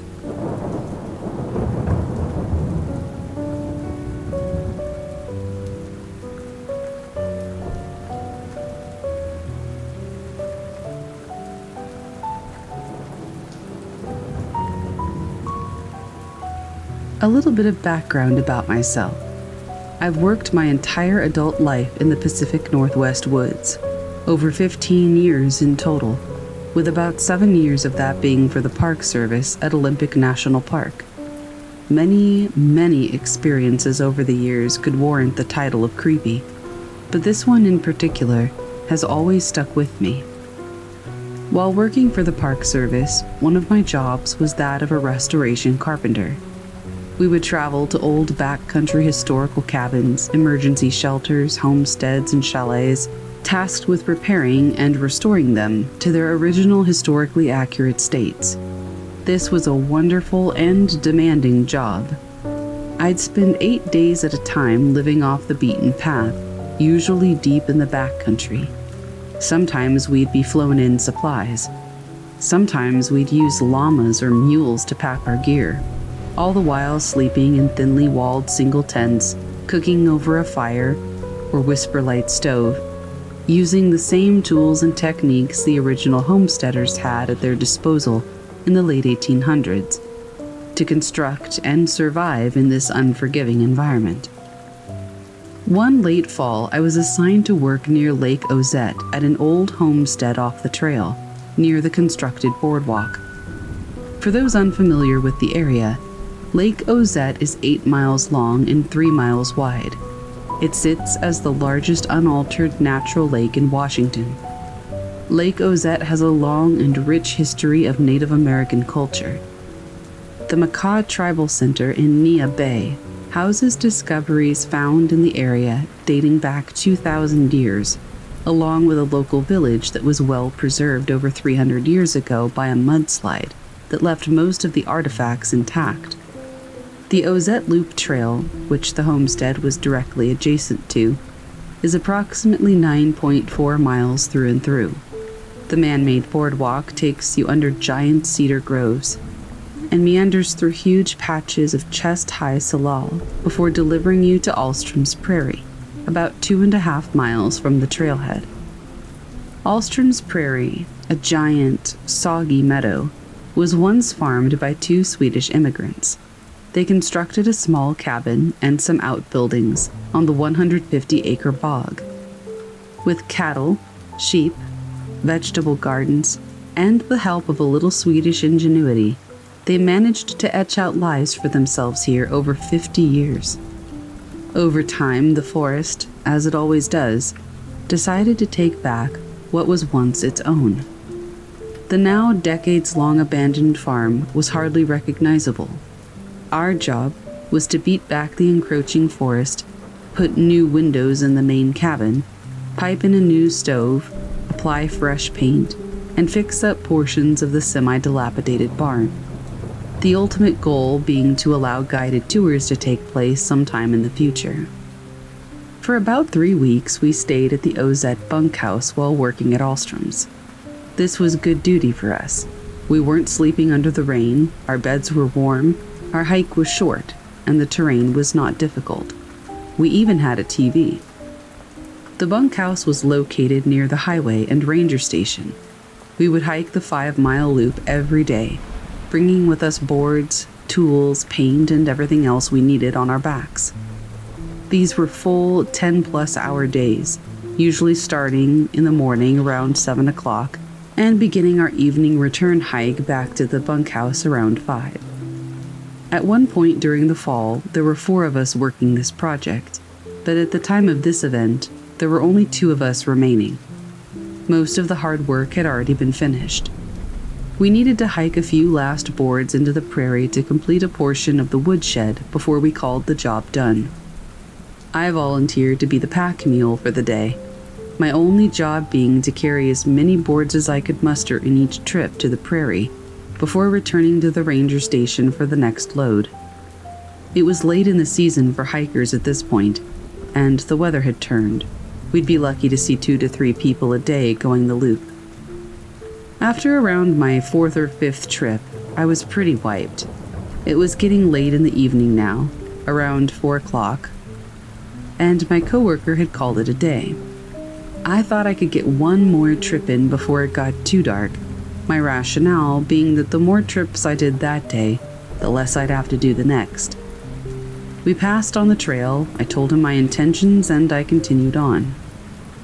I delivered the last of the boards for the day, took a look around the prairie as the sun began to tuck behind the trees, and started my hour-long hike back to the ranger station. The lighting on the boardwalk was quite low at this point, the cedars blocking most of the ambient light left by the setting sun, and made visibility quite diminished. I'm not a nervous hiker, and I fail to spook easily, having solo hiked for weeks on end in the backcountry. I've been stalked by cougars, confronted by Kodiak bears in Alaska, and I've even ran into a few hillbillies over the years. Not the good kind. As I left the prairie that evening, the hair on my neck stood on end. Goosebumps erupted on my forearms. An uneasy feeling swept over me, and suddenly I wanted to walk faster, then jog, then sprint. I didn't. Instead, I convinced myself I'd been reading too many novels before bedtime. I walked another 5 minutes or so, before I started to hear something faint. Something that sounded like music. Impossible, I told myself. I'm the only one out here, and I'm still at least 2 miles from civilization, and that civilization in reality was the only other soul out there, my coworker. Sure enough, though, I heard music. More specifically, a piano. It started out so faintly that I had to stop moving and actually try to hear it, the steps on the wooden boardwalk being too loud. Every time I paused, it became unmistakable, and it got louder. I stood there, sun now fully hidden behind the horizon, in total silence other than this piano. I became aware that there were no longer the sounds of other life. No birds, no insects, no wind, no rustling of leaves or underbrush. Absolutely nothing other than the piano. As if everything was being weighted down by a fog of emptiness of some kind. I've encountered this dead time before in the woods. Certain places have it, but this was different somehow. Unique to this place. Unique to this moment in time. I tried to focus on the keys, but I couldn't recognize the composition. Unsurprising, as I mostly listened to Metallica and Korn at the time. It was playing with a purpose. It was controlled, in tune, thoughtful. It was a song, and somehow I felt that it was meant just for me in that moment. I started walking again, almost on cue. The music got louder. As my pace increased, so did the tempo of the keys, still in tune, never faltering. It reached a climax, the perfect combination of my haste, my dread, my heartbeat, and the tempo of this music. And then, as quickly as it had started, the piano stopped, whooshed away in the fraction of a moment. It didn't trail off, it didn't fade into extinction. It was just gone. Suddenly, everything that was absent was swept away as if by a gust of wind. The stillness was gone. The gloom, the stagnation and weight of everything was lifted. My next step on the boardwalk was once again in reality. The evening was just as absent of light as before, but it felt like life somehow was once again injected back into the forest. The woods seemed normal again. I didn't hear the piano again that night, and I haven't since. I told my coworker every detail when I reached the bunkhouse, and he showed no sign of disbelief. We didn't talk about it again until years later, when something similar happened to another Park Service employee. When I told my grandfather about what happened, as he was a retired park ranger who had worked nearby at Mora, the next station over, without the least bit of hesitation, he asked, "Did you hear the bagpipes along with it, or was it just the piano this time?" It seems, as I've learned and experienced since then, that there is a lot more to that place, a lot more to the Olympics in general, than anyone really knows or is willing to admit.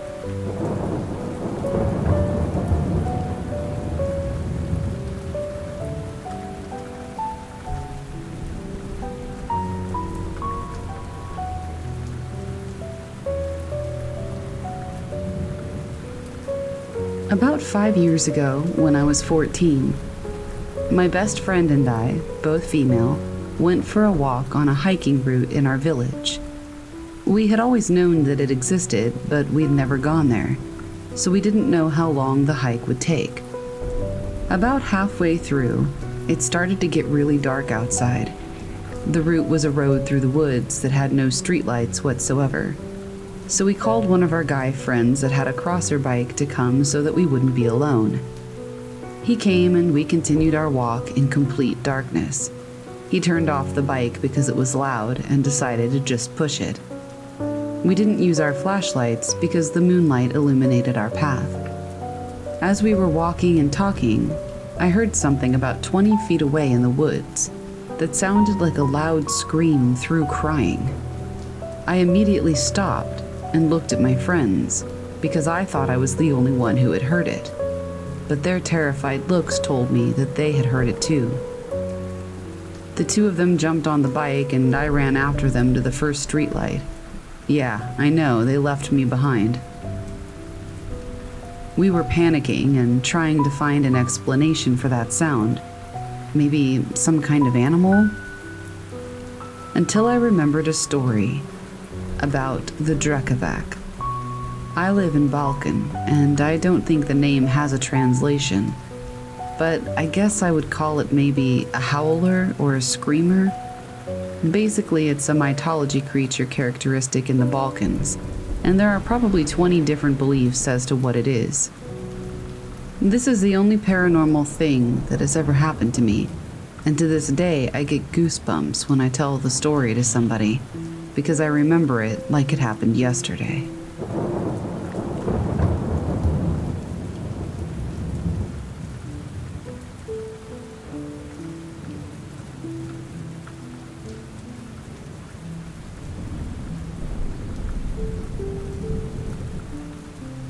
From May of 2010 to May of 2011, I worked as a security guard at a hydroelectric dam in Virginia. It was a fairly isolated location. If you needed an ambulance, you could expect at least a 20-minute wait. About a month after I was hired, one of the guys at the dam told me that most security guards out there quit after a few days because they got so creeped out being alone at the dam at night, and that he was glad I was sticking it out. In truth, it could be creepy. Sometimes at night, when I was patrolling the basement level of the dam itself, I would think about the fact that I was 50 feet below the water line on the low side, the only human being in about a 1.5-mile radius. Sometimes I'd hear weird noises in the woods, or catch a flash of a shadow while I was inside the dam. It takes a lot to scare me, though, and I knew I was either hearing critters in the woods or my mind was playing tricks on me. One night, however, something happened that scared the living hell out of me. It was a little after 11 p.m., and I was sitting in the guardhouse reading a book. Suddenly, I heard a tap at the door. What was creepy about the guardhouse at night was that when you had the lamp inside turned on, people could look through the windows at you, but the glare made it difficult for you to see outside. When I heard the tap at the door, I thought it was a bug hitting the glass. It was so faint, and I knew there weren't any contractors at the dam. I had the place to myself. Then the tap came again, more insistent this time. I grabbed my flashlight and opened the door. There was no one there. Then I let the door slip from my hand and shut behind me. To my left, previously concealed by the door as I had opened it, was a huge man, at least 400 pounds, wearing a gray sweatshirt and gray sweatpants. The sweatshirt was smeared with fresh blood. My heart started hammering. My blood ran cold. I was so scared I couldn't speak. As it turns out, he was a local fisherman who had been fishing off the bridge over the trail race. And he was wondering why the power company hadn't started back pumping into the lake yet, because they usually started a little before 11, and that was what always drew in the big striped bass. He was smeared with blood because he'd already caught and gutted a couple and wiped his hands on his shirt. He felt really bad when he realized that he had approached me basically in the same way that a murderer in a horror movie would have. I am thankful to this day that I was unarmed security, because if I'd had a gun, I would have either shot him or accidentally shot myself while trying to shoot him. Either way, paranormal or not, that was the scariest night of my life working that job.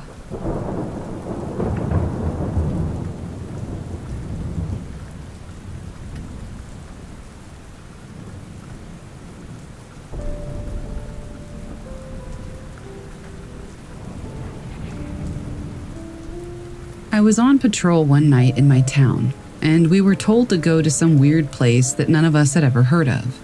Cernan Lake is how it's pronounced. I haven't been able to find it on any maps after the fact, and we had to be directed by dispatch to a back road, which was barely visible from the highway. Grass had grown over most of it, and you could only see tiny gravel rocks here and there. We're no strangers to small towns out in the middle of nowhere, seeing as there's a ghetto calling itself Lake Annette nearby. Anyway, someone had reported a woman screaming inside of a motel, and 2 men had gone into the room and not come out. Naturally, this sounds like a pretty big deal. So, we're sent out there and being guided over radio by dispatch. When we get there, it's basically just a set of 8 buildings, one of which is a gas station. There were no pumps, and it was basically just a house with a concrete drive-in. The motel is the closest thing to the road. A bunch of people, maybe about 9, were standing outside the motel. Most of the lights inside were on, and at first we didn't hear any screaming. We tried briefly to talk to the people outside about what was going on, but everyone said something along the lines of, "I don't know, I just woke up because of all the screaming." Seeing as this was a potentially dangerous situation, I drew my taser, and my partner drew his service pistol in case the taser didn't work for whatever reason. Thick clothing, probe going off too far to one side, something like that. As soon as we open the front door to the motel, the screaming starts up again. It was incredibly painful to the ears and caused us to run to the room from which it was coming. We yelled in that we were the police, and we went in. As soon as the door is open, the screaming stops. Just gone. The room looks completely ransacked, scratches on the walls. No blood though, nothing seems to be missing, just misplaced or damaged. The bathroom was completely clean, no scratches. Closets were empty. We looked under the beds even, and nothing was there. We poked around for as long as we felt was necessary and radioed in that we didn't find anything. We waited for other people to come out and help. We left and went back to the station and wrote up written reports. We still have absolutely no idea what happened. Investigators don't have any idea, and we haven't heard anything from the lake town since. I've been having sleep paralysis fairly frequently, hearing scratching on the walls and footsteps, as well as nightmares. None of this happened until we went there. I've been working with a psychiatrist to deal with it, currently trying Ambien to see if it'll keep me from experiencing sleep paralysis. I've been tempted to go out there again on my own time, but I haven't been able to work up the nerve. Our department can't afford body cams for everybody, since we're a small town department. We can barely afford repairs on our vehicles, so we didn't get any footage. I have no idea what this might have been. I'm leaning towards some kind of elaborate prank, but it just seems odd. Like it would have taken way too much effort to actually fake it to be worth it. We've seen the guy who owns the so-called gas station coming to our gas stations and filling up gas cans. He puts them in the back of his pickup and drives back toward the highway with them. I also asked around, as the post office said that they do occasionally get mail to and from there, but it's mostly tax stuff. I haven't been able to find it on any maps. The view is blocked by trees on Google Earth, and you can't really see the turnoff on the highway. I've been having trouble finding really any official records related to it, aside from a case file from the early 90s, before I was even born, about a textbook domestic disturbance.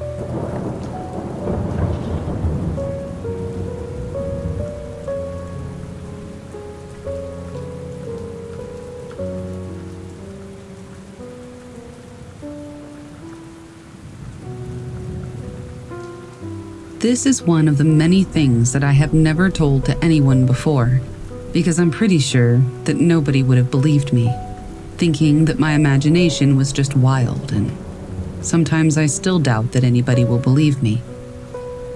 But I remember this happening for real, so I wanted to share. This thing happened to me in the past when I was around 9, and I always used to hang out with my oldest cousin, who was 7 back then. We were pretty inseparable at the time, before everything changed when he turned 18. I was spending the night at my granny's house, as I used to be her personal dog sitter, and he decided to come hang out with me. He suggested that it was a good idea to go into the nearest forest, which was almost right next to her house. We were living in a medium-sized city, but the forest is almost always near buildings at some parts or areas.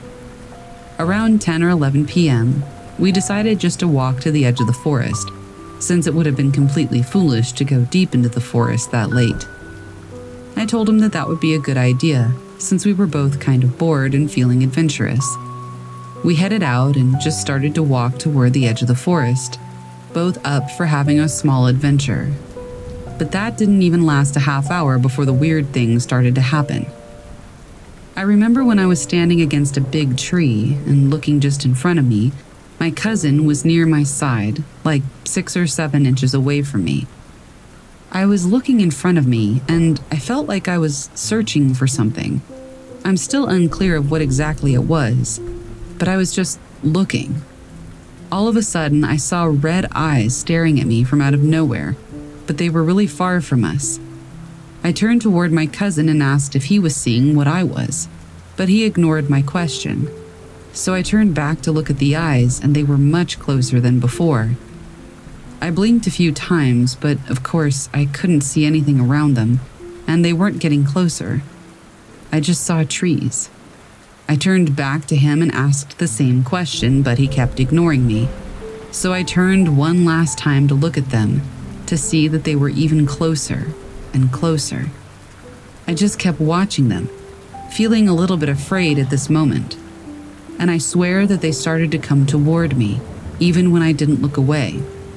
So I just grabbed his hand and ran as quickly as I could until we saw the street lamps. After that, I've never seen or experienced the same thing ever again. The weirdest thing in hindsight is that I never heard it getting closer. I never heard anything at all. Even if it had been like a wolf or a dog or something like that, I would have heard rustling or branches or something. But there was just nothing. It's been 16 years since this happened, and it has always stayed with me.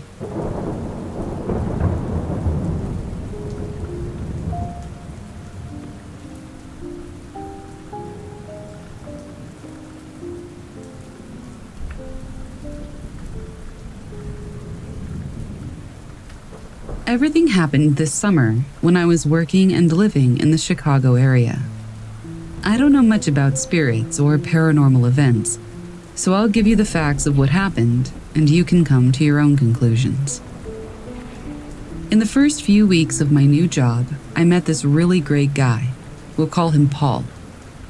We hit it off immediately, and one day he suggested that we go hiking in the woods. I'm originally from Russia, so I was practically raised in the woods.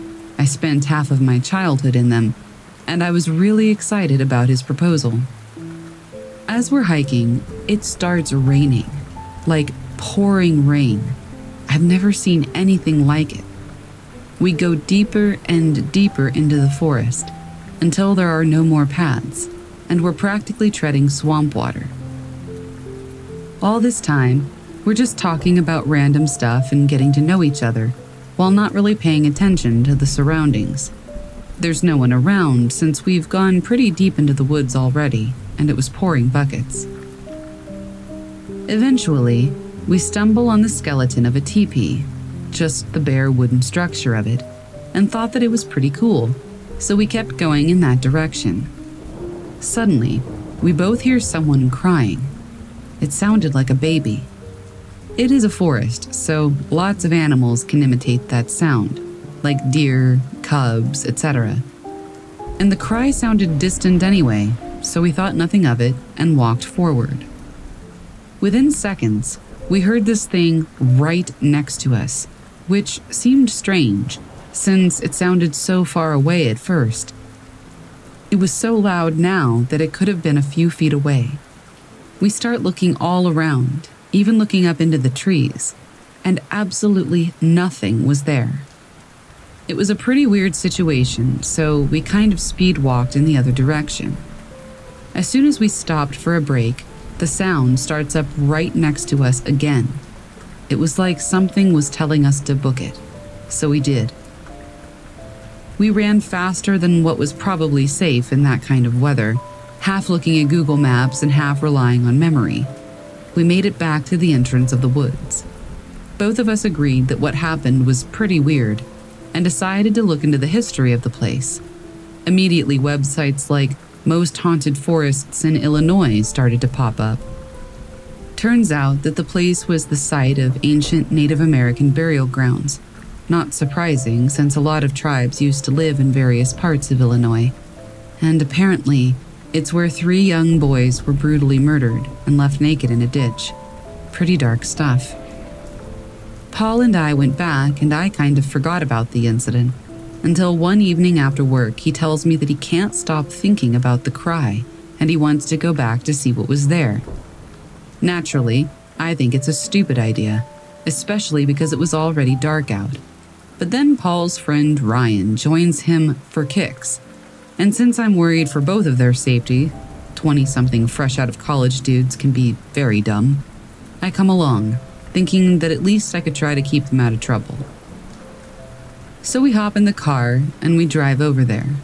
Traffic is insane and my friend takes a wrong turn, so we get there at around 11 p.m.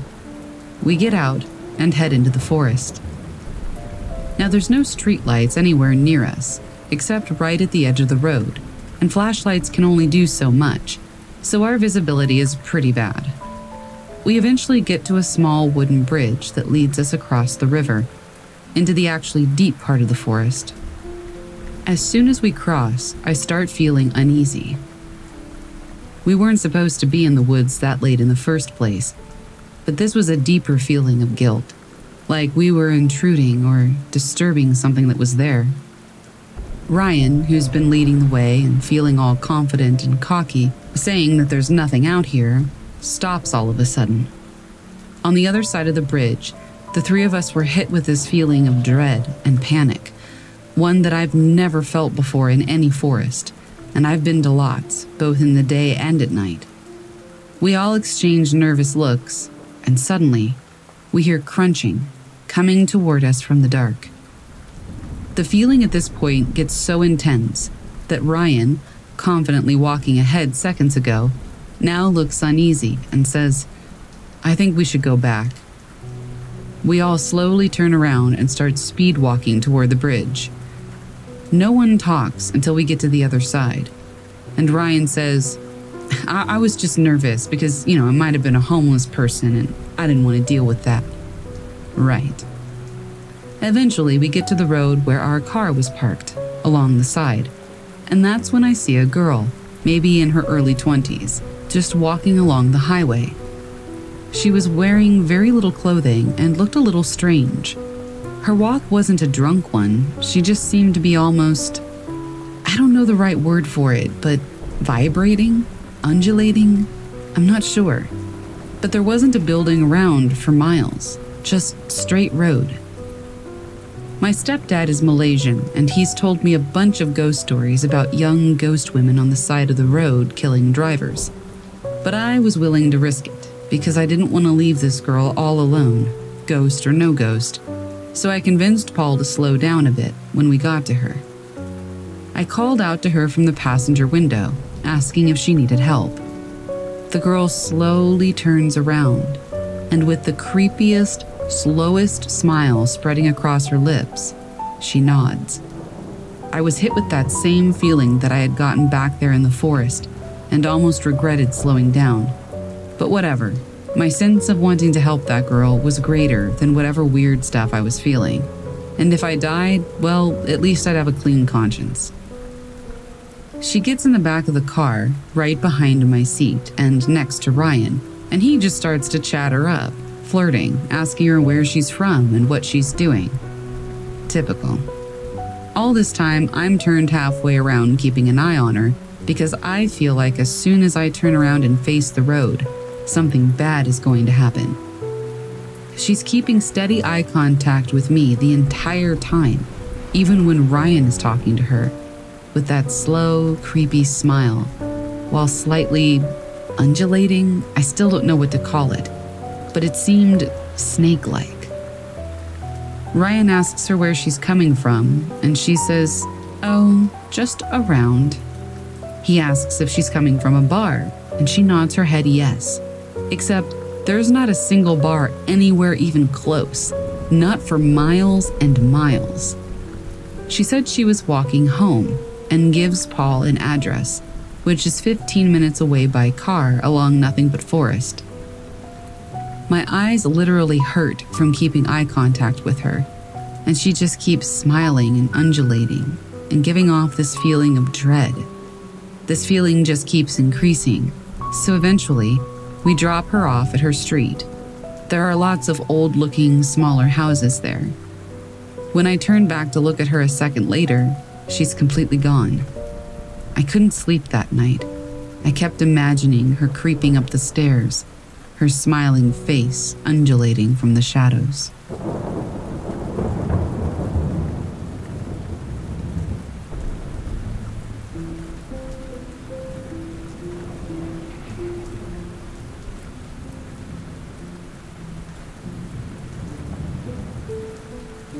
So, I'm an avid caver from West Virginia, and there's this cave not far from me that's been one of my favorites to explore. It's often my go-to cave to take friends and newcomers to get them into caving, as it's rather easily accessible and not too challenging of a cave. Although, it is a rather large cave system.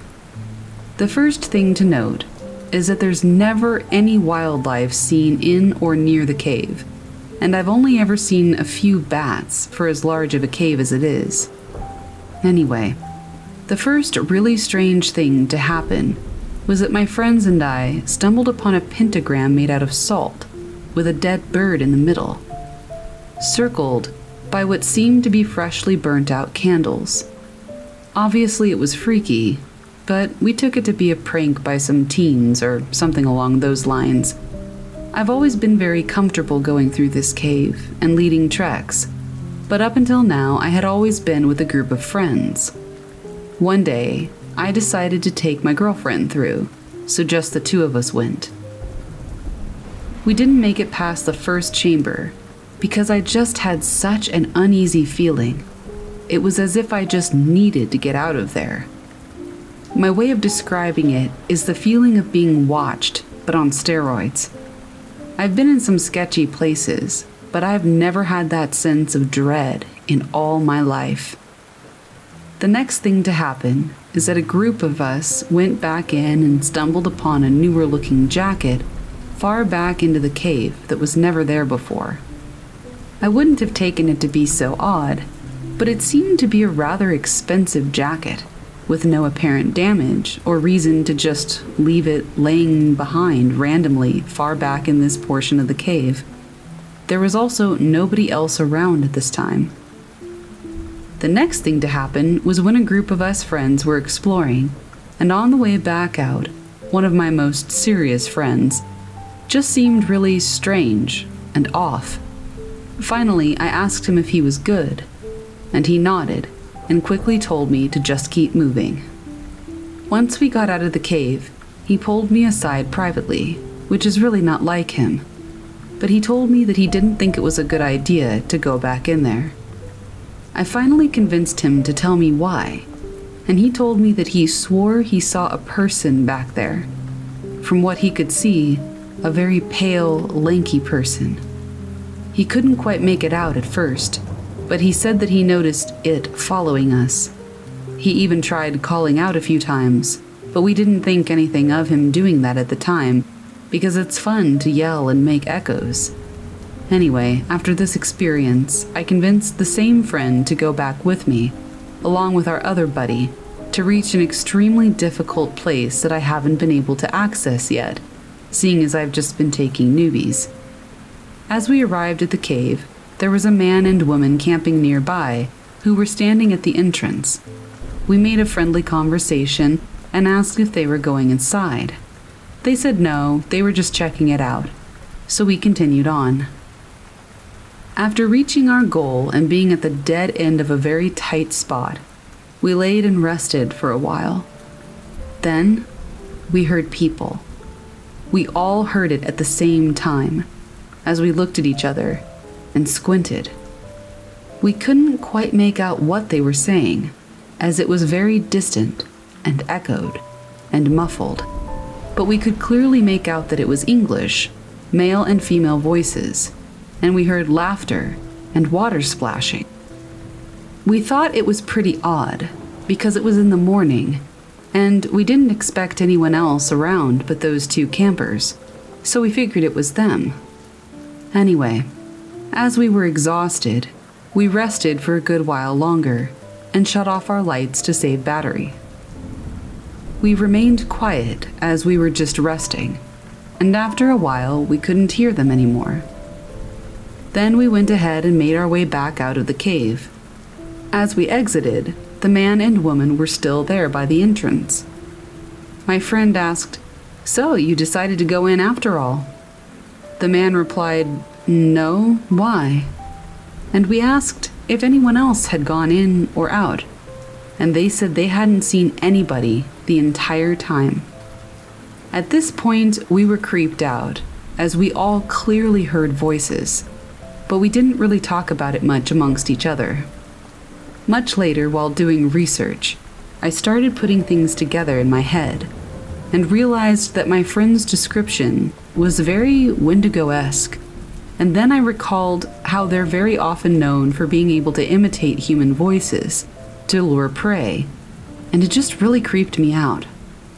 I almost wouldn't believe what he said he saw, but if you understood the person that I was talking about, if you knew him, he's not someone to ever make up something like that.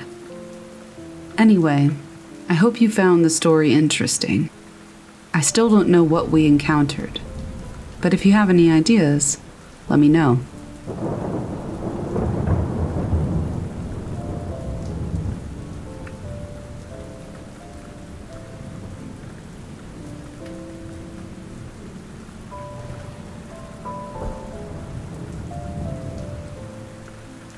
I was big into off-trail hiking.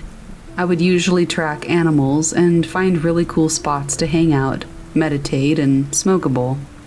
I had a good friend that was into doing the same thing, and one weekend we decided to go hiking together, find some killer views, smoke a bowl, and talk about life. Well, we got lost. The road we wanted to take was closed, and we decided to follow the detour and see where it would take us. I should mention that we were in the middle of nowhere. The mountains are beautiful and are filled with hidden streams and waterfalls, but they are almost inaccessible due to the terrain. I have been out to the area many times and never encountered a single soul. Anyhow, back to the detour. The road should have connected with another arterial, but soon we found ourselves on a logging road that dead-ended in the middle of nowhere. We thought this was weird, but we were like, okay, cool, an adventure. We see what looks like an old logging trail and decide to take an animal trail to the south of it. We gather up our bags and let out my German Shepherd, a rescue dog and the best darn dog that I ever had. This is important, because to get everything we needed, we had to walk around my truck. We head out about 30 minutes into the trail, and we start to feel like we're being watched. It was a bad feeling, like the kind of bad that makes your stomach drop and instinct take over. Relevant side note, I left home when I was 16 and was homeless for a while. There is nothing like a situation like that to teach you how to have eyes in the back of your head. Back to the story. The forest is silent. Not a bird moving in a tree, not a squirrel. Literally, there is no noise. It is supernaturally calm. And then, we hear a stick break about 30 feet behind us on the trail. We assume that it's a cougar, as they frequent these mountains, and so we kept pressing on, but the feeling doesn't pass. I motion for my friend to keep talking as I slide off into the brush and double back. I have my dog with me, a hunting knife, and some bear spray. I'm still wanting to believe that it's a cougar, so I figure that I'll be okay. As I get close to a turn in the trail, I hear some crashing in the bushes. Odd, because the forest is still silent, but again, it could be a bear, a cougar, something like that. My dog goes running toward the sound, and then stops and begins growling. I figure the gig is up, and I step back out onto the trail. And that is when I notice a third set of footprints, new, large, and male. I pretend that my dog is lost, and then head on back down the trail to catch up with my friend. I mouth to her that I saw another set of footprints, and at that time, we decide to climb higher up onto the mountain so that we can see if anyone is approaching from below.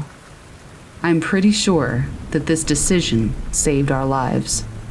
As we're hiking back to the car, we discover several hunting blinds. This is off-season hunting, and it's illegal, and most of the animals people really want to poach are still higher up in the mountains. But there was still warm food sitting on a plate.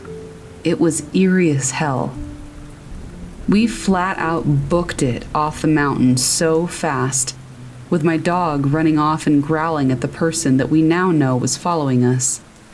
We unlock my truck as soon as we see it, and grab my dog in as we're pulling away. And that's when we notice the flat tire. Someone had sliced my tire to shreds. This is when I said screw it, and gave thanks for having a sturdy truck that I didn't care about. I didn't care if I ruined the car, the axle, or the wheel. I just wanted out of there. When we got down to the highway, a term I use loosely, I pull over and patch the tire and pump it full of air as fast as I can. I know that we saw something we shouldn't have seen. We made it to a gas station, just barely. Also very creepy, complete with the old man and dusty cans of beans. Change the tire, and then drive as fast as we can back into cell range, where we call the cops. I don't think that they believed us. I'm pretty sure they thought it was an animal. But people go missing in the woods all the time around here, especially in that area. Unfortunately, I didn't know this until I got home and did some research. That was the end of my off-trail hikes. I now only go on heavily populated trails with a group of people, and I always leave the name of the hike and a map along with my expected return time with my best friend. It isn't nearly as enjoyable, but it sure is a heck of a lot safer. Moral of the story? Trust your instincts. Tell someone where you're going and when you'll be back. Carry bear spray and your survival pack. Always have an emergency repair kit in your car, a battery charger, air pump for your tire, a patching kit, flares, and a couple of flashlights. No matter how safe and reliable you think the location you're going to is. I forgot to mention earlier, we saw the same footprints leading from the shelter down to the animal trail we had been on. There is no doubt in my mind that we were being stalked, if not hunted.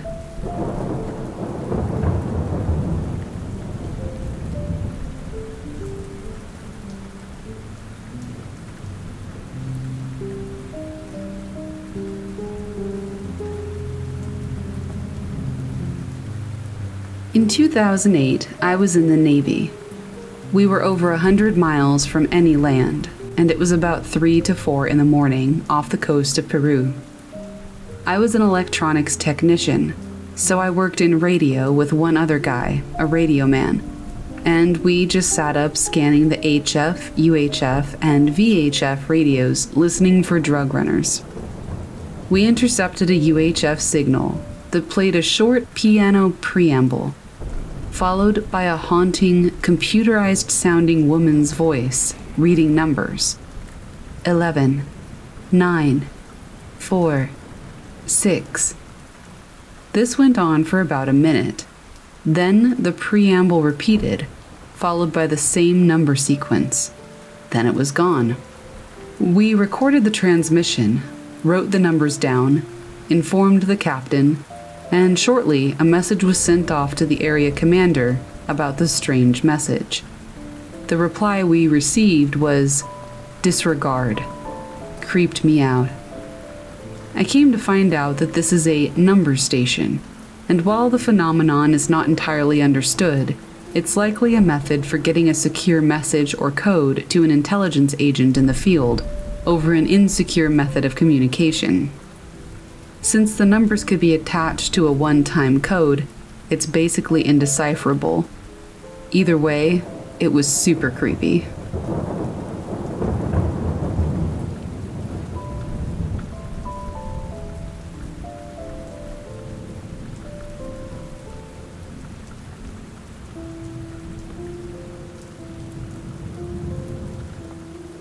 About 3 years ago, I was on a family vacation to eastern Washington, and a central aspect of our trip was visiting Lake Paragon State Park. It's an extremely rural area with a tiny western town about a mile away, and that's about it for miles. Anyway, we had just arrived for our 10-day stay in the afternoon, and it was now around 11 p.m. My mom and I left our hotel to go down to the park, as she was really into photography and the moon was full. If you're not familiar, eastern Washington as a whole is pretty desolate, so the night sky is generally incredible with very little light pollution. There were no clouds to be seen, and we were a ways down a dirt back road over the park, above the campground, with no real roads anywhere in sight. We got out of the car and took some pictures, with nothing more unusual than the eerie silence. About 15 minutes into our visit, we're both facing away from the moon, looking at the rolling hills, and we noticed this odd concentration of light on one hillside, about a quarter-mile away. Before either one of us could point it out to the other, the mass of light shining on this hill rolled away into nowhere. It took 2 seconds and was entirely gone. The whole hillside was brightly lit up, and then nothing. We freaked out and got out of there as fast as humanly possible. We both saw it. There were no other people, no moving clouds, and no roads from which headlights could shine. We still have no explanation for what we witnessed.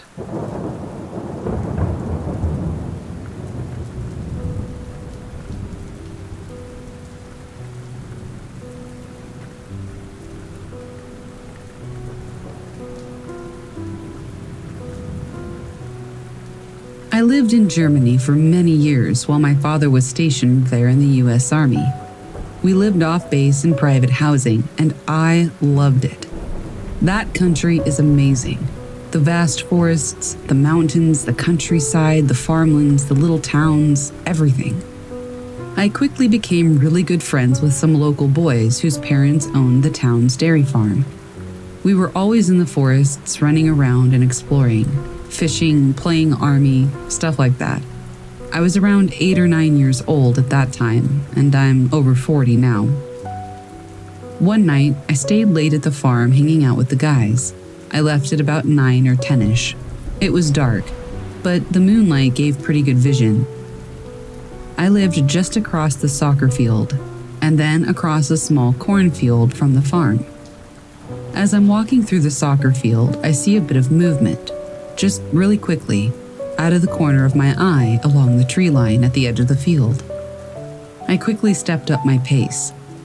As I turned to take my usual path through the cornfield to my house, I see at least a half a dozen silhouettes emerge from each side of the rows of corn on the sides of the path. I froze. They just stood there, and then all of a sudden, there's one standing behind me. Before I can snap around and get out of there, he asks in German where I'm going. I turned around, and what I see surprises but also relieves me. I answered in English and told him I was headed home. He was then curious about my English. Turns out it was a team of special forces operators. I mean, these guys were decked out so much in tactical gear, I couldn't comprehend how they were able to move so stealthily. Night vision goggles, packs, bags, weapons, there was even a dog. They looked like total badasses. Apparently they were using these small towns to do some off-base training. I just happened upon them this particular night. I will never understand why they chose to break cover and show themselves. They could have easily just stayed put, and I would have walked right by them none the wiser. But they all walked me home as it was on their way back. It started off super creepy, but it was actually pretty cool, and it's an experience that I will never forget.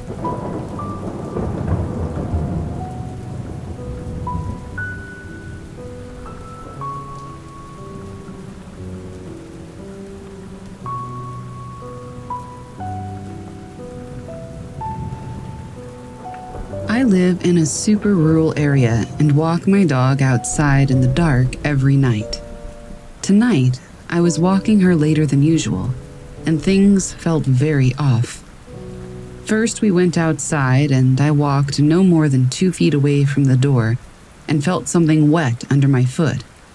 I checked my shoes and there was a slug in the middle of my shoe. It didn't look like a normal slug, but I don't know what else to call it. I have no clue how it got there, because I know it wasn't there when I put them on. As I'm trying to figure out what the hell is in my shoes, my dog starts freaking out and growling at the house across the street. She does this somewhat commonly because they have dogs that attacked her once. So I didn't think much of it and went inside to get another pair of shoes. I walked back outside and was immediately struck with the feeling that something was wrong. The first time I was out, I heard weird, quiet music, but just thought that the neighbors were playing something.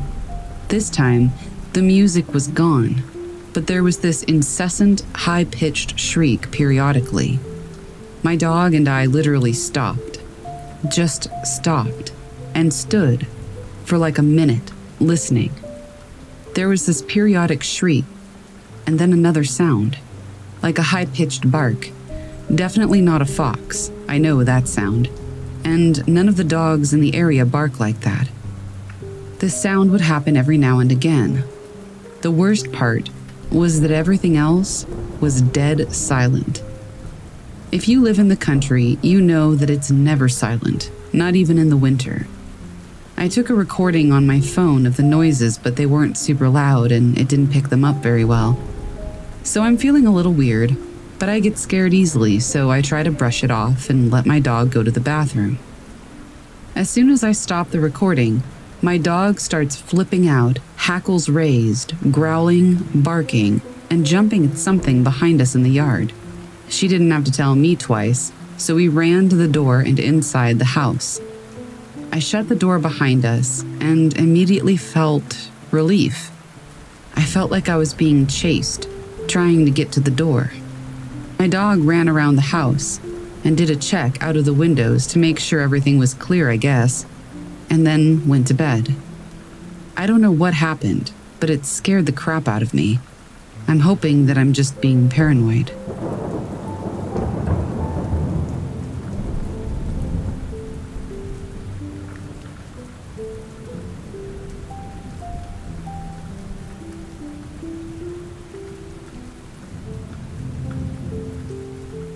These events occurred 2 summers ago in the Grand Teton area.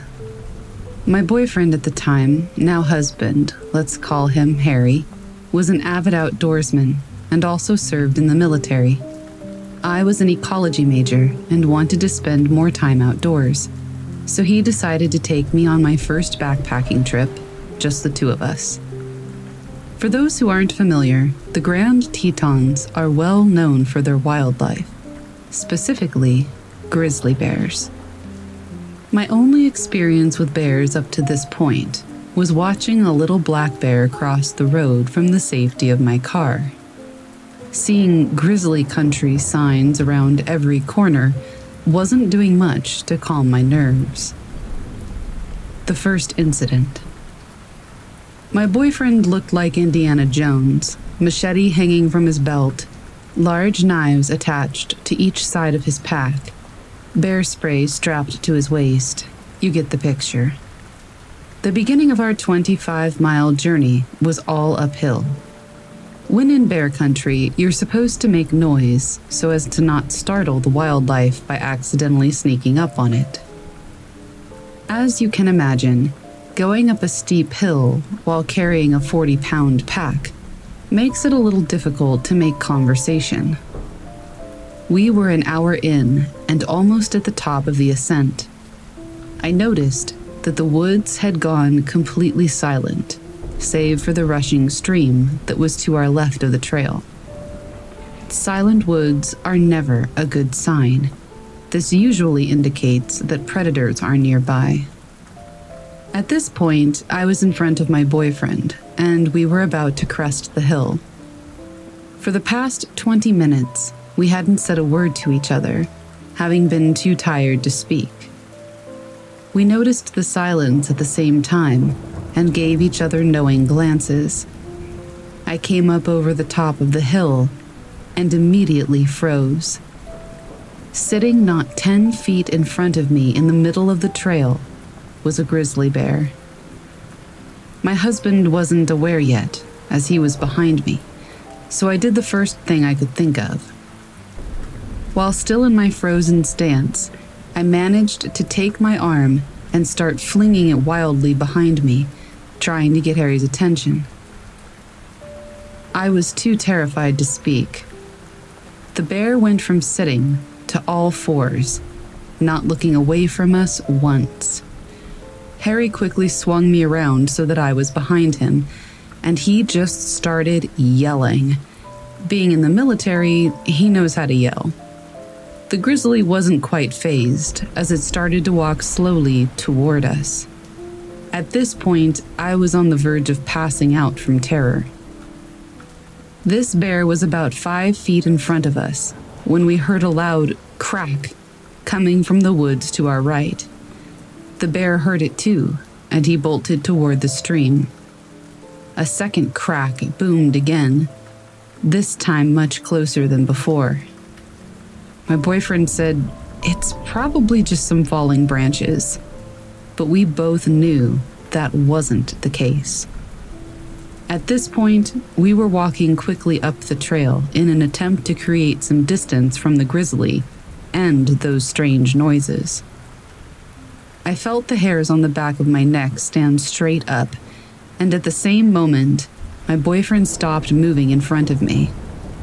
He turned around to look at me, and I turned around to look behind me.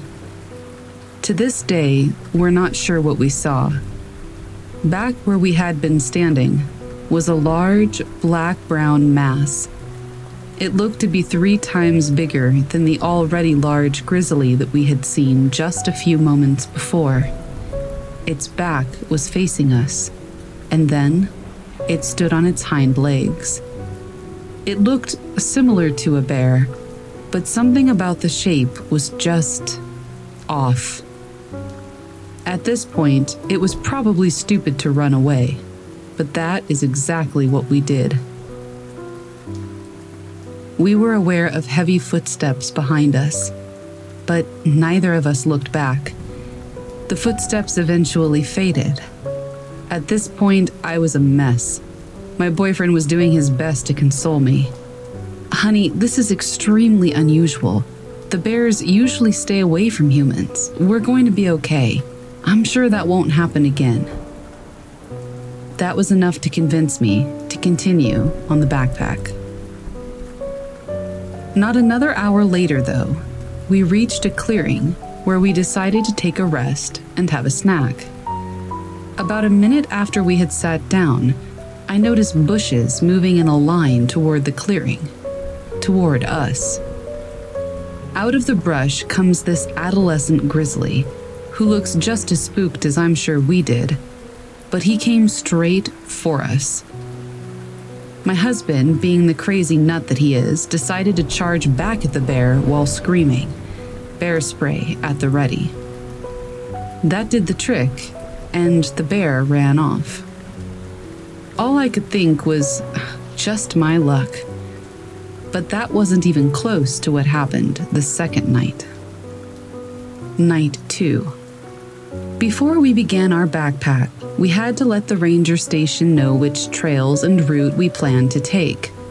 With this information, they usually send a ranger on horseback at some point during the backpack to check on you, just to make sure everything is okay. There weren't many approved trails left for us to choose from, and it was just our luck that they were the most difficult. Apparently, over the 3 days that we were on those trails, we had been the sole hikers. We didn't see a single other person once we were en route. However, I guess we missed the ranger who came to check on us. We had been following hoof prints the entire second day, and we hadn't seen any the day before. I had some foot problems, so we spent valuable daylight trying to adjust my boots, laces, and socks to compensate for the pain. When we started on the trail again, we had maybe an hour or two of daylight left, and in the woods, it gets dark fast. I was exhausted. It was now dark out, and Harry was the only one with a working headlamp, as mine wouldn't even turn on for some reason. We needed to find somewhere to set up camp, as we still needed to eat. It was freezing, and the wind was blowing. It was creating a howling sound as it rushed through the trees, which made it difficult to hear Harry or discern any other sounds coming from the woods. After another hour of hiking through the dark, we found a clearing. Well, it was more like a bowl. It looked to be about 200 meters in diameter, with the sides being about 10 meters down from the trail to the bottom of the clearing. This place was strange. We both felt it, though he didn't tell me how freaked he was until after we had left. There was no moonlight, so all we had was the illumination from his headlamp, our small camp stove, and the flashlight that I had fished from my pack. Half of the trees were dead or fallen, but just in the bowl. The vegetation everywhere else was very dense. To help alleviate my anxiousness, he started playing some music out of his portable speaker. This didn't help much, as it just echoed off the trees, creating a dissonance of sounds. He also thought that it would ward off any predators nearby. This is when we knew our anxiety was not paranoia. The silence was back. There hadn't been a single bird chirp since we arrived at the clearing. It also may have had to do with the obnoxious music, but because of our previous experience, we decided to turn off the music and head into the tent. Aside from everything else, it was freezing. As soon as we were situated in our sleeping bags, we heard deep cracks and thuds echoing from beyond the tree line. Falling trees? There had been a lot of wildfires and very little rain this season. Thud. We both froze. That sound wasn't an echo. It came from inside the clearing, and it was definitely not a falling tree. Thud. It came from right outside our tent. We both stopped breathing. Harry's hand found mine, and we clung to each other, paralyzed. Something dragged across the outside of our tent, making an indent as it went along. It was thin, almost like a finger. "What is it?" I whispered, shaking. "I don't know. It shouldn't be a person." We're the only ones on this side of the mountain. I was trying my hardest to stifle sobs, trying to listen to what was outside. I could hear steps, but I couldn't decipher what it was. The steps stopped, and then the whole side of the tent was slowly pushed inward. At this point, whatever was outside knew we were inside, so I shined my flashlight at the side of the tent. What I saw made my blood run cold. Pressed into the tent wall was the shape of a human face. I could make out the nose, an open mouth. Each time they breathed, it made the tent around their mouth billow in and out. Harry said, "F that," and pulled a Glock from his sleeping bag. He cocked it, and the sound shattered the silence. The face pulled back, and we heard fast footsteps heading toward the edge of the clearing. We didn't leave the tent till the sun was shining the next morning. The first thing we noticed was the smell of urine. We came out of the tent and looked around. Whoever it was had peed on our coals that we had left on the fire, leaving a disgusting stench of evaporated pee. Footprints surrounded our tent, circling around it multiple times. Muddy handprints decorated the outside of our tent. At least, we think it was mud. The takeaway? Wildlife is not the most dangerous thing in the backcountry.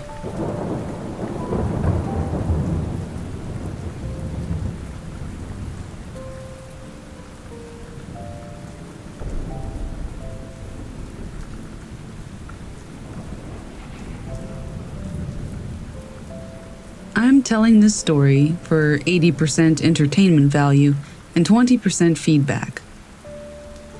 This is entirely true. I'm not a spiritual person. I'm resistant to energies and vibes, though I do believe that there are others who are more tapped into their surroundings than I am in that regard. And I'm a cynic with most paranormal things, except Bigfoot. I believe in the Squatch, but we ain't talking about him. I live in the foothills of western North Carolina, near the base of the Blue Ridge. I lived in the mountains for a few years and hated it up there. I despised the woods with a burning passion. Yet, just my luck, I've moved back in with my folks, in their cabin, surrounded by woods. The land my family owns stretches across about 15 acres of woodland. Now, these are the woods I grew up in. Despite my typical aversion to nature, I do feel pretty safe in them. I climbed the trees and splashed in the creek and played with stick swords when I was a kid. These woods are home, except for the area behind the backyard. Our cabin is positioned at the top of a pretty steep hill that slopes down for about a half-mile before it bottoms out at a creek down in the woods. The halfway point between the house and the creek is this little patch of woods right behind the fenced-in area around the house. It's always in shade, no thick undergrowth, just trees, Carolina red clay, piles of leaves, the usual. But it feels really weird down there in a way that I can't explain. I feel very unwelcome out behind the house, and I'm not the only one. My parents avoid it too. Even our pets, past and present, have always steered clear of it. I'm going to list some experiences that might get my point across better. A. I was about 8 or 9, and one summer, I thought I'd try camping in the backyard. I set up my family's unused tent, loaded it up with an air mattress and a pile of blankets, Copper, my beloved deer stuffy, and some comic books. I guess I wanted to be excited about it, but even before the sun went down, when my mom was helping me set up my little camping trip, I felt uneasy. The shady patch of woods around the backyard was just weird. But I was a kid, so I figured, screw it, I'm 20 feet from the house. I'll be fine. I was not fine. I got set up for the night, stayed up reading comics, felt like an outdoorsman, and it had barely gotten dark when I began hearing loud, rhythmic crunching in the woods behind the backyard, like something big was walking in circles around the undergrowth. We don't have bears in my neck of the woods. Besides, whatever it was definitely walking on two legs. It never tried to approach the backyard, even as I sat there with Copper, just listening to it. It just kept walking. I barely lasted an hour in that tent before running inside and getting into my own bed. B. My mom is an avid gardener and decided that she was going to put together 4 or 5 raised gardening beds in the backyard for herbs and veggies. This was when I was 11-ish, so naturally, I was roped in to help. We spent the first part of the spring putting them together and getting them started. I began noticing that both of us would get really edgy and irritable back there. We're best friends and we never fight, but we would be snapping at each other, constantly raising that stupid garden. I also noticed for the first time that the woods behind the house are deathly quiet. Playing music or talking didn't make any difference. It was that kind of silence that presses in on you, and it's always like that back there. The beds actually thrived for a little while, but Mom would always ask me to come with her when she tended to them. I thought it was silly at the time. When I got older, though, she told me she just couldn't be down there by herself. She'd wait until I was home from school before checking on them, because she, too, felt uneasy and unwelcome. Eventually, we just abandoned the project. The raised beds are still down there, by the way, just rotting away in the undergrowth. I haven't checked on them since middle school, and I'm 23 now. C. Lastly, and in my opinion the creepiest, was the time that I asked Mom to cut my hair. We were poorer then, so rather than go to a salon, Mom just gave me a twice-monthly trim. It was late spring and warm, so she suggested we cut it in the backyard for easier cleanup. I was maybe 13 or 14 at this point, so we ventured down, I brought a stool, and I sat diligently while she cut my hair. Side note, my mom has always cut my hair, so she's very good at it. She doesn't make mistakes. This is important. As she worked and we talked, I noticed that the old familiar feeling of unease was back. We were not welcome back there. The tree stood still and shadowy, despite the brilliant sunny day, and I remember that it was cold, very cold.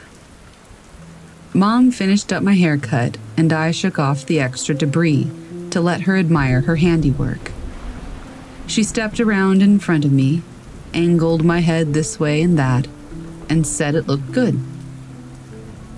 3 things happened then in very quick succession. First, I felt this squeeze of pressure on my lungs, like I couldn't breathe. It was such a weird sensation that I just froze. All of the uneasiness of the atmosphere pressed in on me all at once. Second, my mom got this weird, vacant look on her face. I remember her smile fading and her eyes going a little glassy, like she was lost in thought. And then she reached out with the scissors, still making this empty expression, and snipped a deep cut into the skin over my left eye.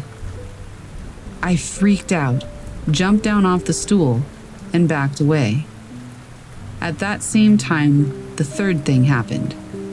She seemed to gather herself again. She was almost in tears, She apologized over and over again. We didn't even bother to take anything with us as we ran back up to the house to treat the cut and stop the bleeding. I still have a little scar there, and she's never forgiven herself for it.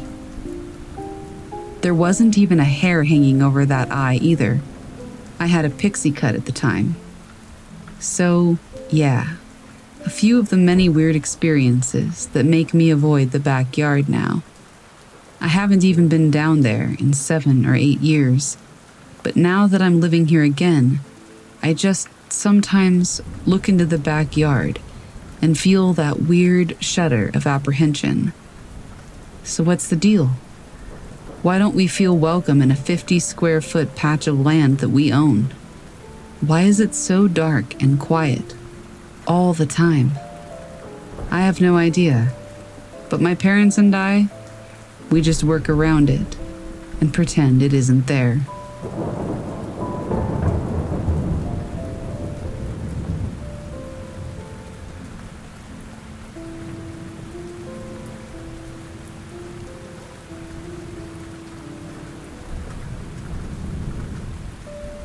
My family used to go camping with a few group of friends when I was a kid. I remember one Christmas when I was about 5, we were camping out in the bush. There were 9 kids in total at our campsite. We were allowed to wander through the bush if we wanted to. The parents would give us a walkie-talkie to tell us when to come back to camp, and we never wandered far. Anyway, out of nowhere, an unfamiliar voice came over the walkies. It was a man's voice. He said he was Santa and that he was trying to find us to give us our presents and asked us to look for him. We all ran back to our campsite, excited to tell everybody that we had talked to Santa. The walkie-talkie was taken off of us, and we weren't allowed to go anywhere for the rest of the trip. At the time, as kids, we were pretty devastated. But now, as an adult, I understand the seriousness and the creepiness of it, and I'm really glad that we didn't go looking for him.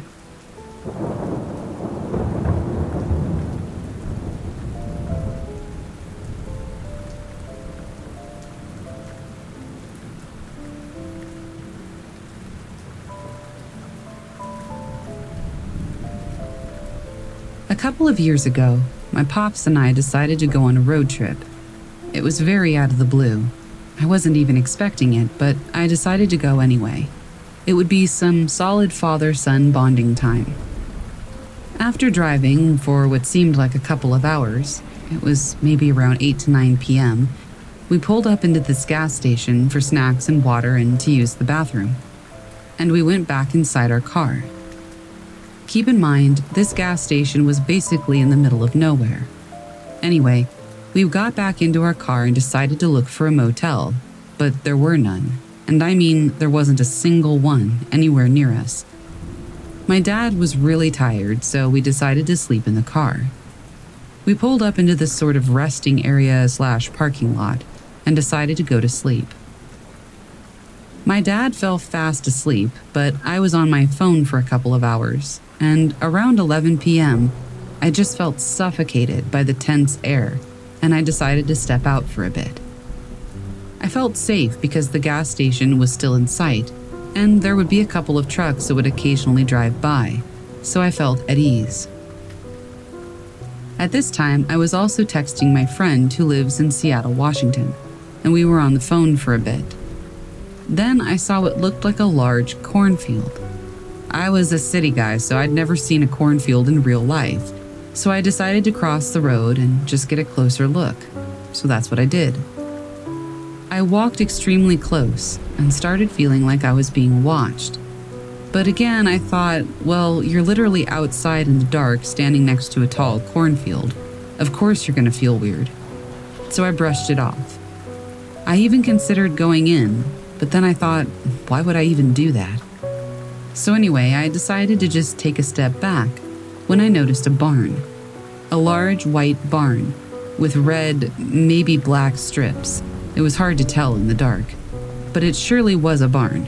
And I was stupid and young when this happened, maybe 14 or 15. So out of curiosity, I decided to just check it out. The barn was next to the cornfield, kind of tucked in a little. I literally thought to myself, I wish I could see something that would freak me out, as a joke, because I never really thought that anything would happen, and I love being scared. Anyway, I started making my way toward the barn. Getting closer and closer, I remember very vividly that I was wearing no socks and just slip-on slides. I remember the dirt rubbing against my toes while I walked. I remember sending pictures to my friend in Washington, jokingly saying that I saw something and I was going to go check it out. As I got closer, I did see something. Behind the barn, but sort of to the side, like how when someone peers from a corner. At first, I thought it was a bell. Literally, I assumed that it was just a bell attached to the corner of the barn, so I just walked closer. I kept moving toward it, and then I saw the head of something or someone just peering around the corner at me. At that moment, I straight up froze. My flight or fight was out of function, apparently, because there I was, literally seeing someone or something peering at the corner, and I didn't do either of those things. After about 5 to 10 seconds, the noise that Snapchat makes when you get a notification snapped me out of it, and I just ran as fast as I could across the road to my dad's car and got in. I felt a sense of relief wash over my body, and somehow my dad was not awake. Me gasping for air wasn't enough to stir him from his sleep, I guess. I really considered waking him up and telling him that we have to leave, and telling him what I saw.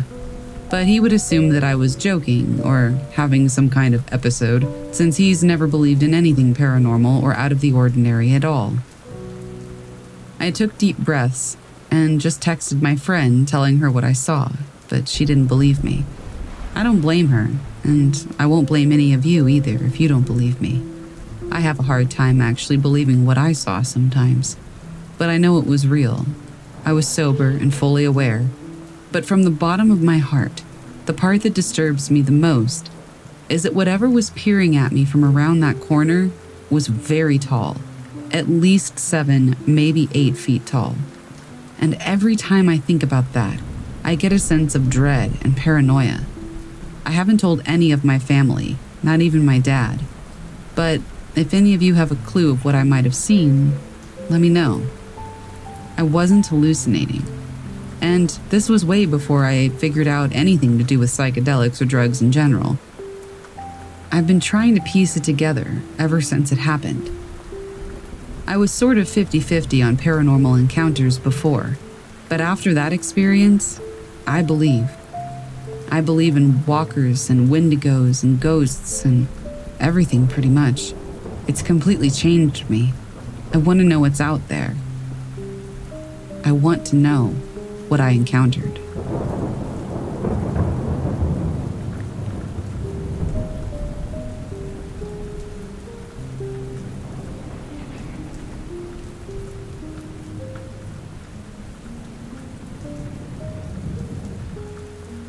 I've lived in rural Massachusetts for 17 years of my life, and I've encountered a lot of wildlife in my time here. One day I was moving my mare up toward another pasture, which was a little ways down from my house, a good 15-minute walk. I tacked her up and we were making our way down the main road. The road is still very rural. Dense forest lies on either side, and cars rarely drive on it. It's a perfect main road to horseback ride on.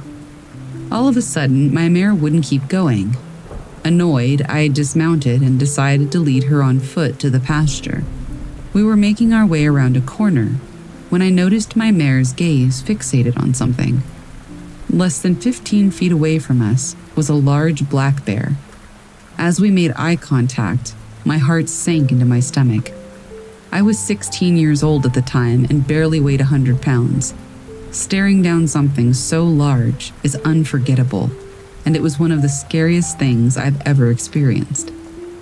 Not only do I have this thing's attention, but I have a whole damn horse with me, and I'm on the ground, not even on the horse.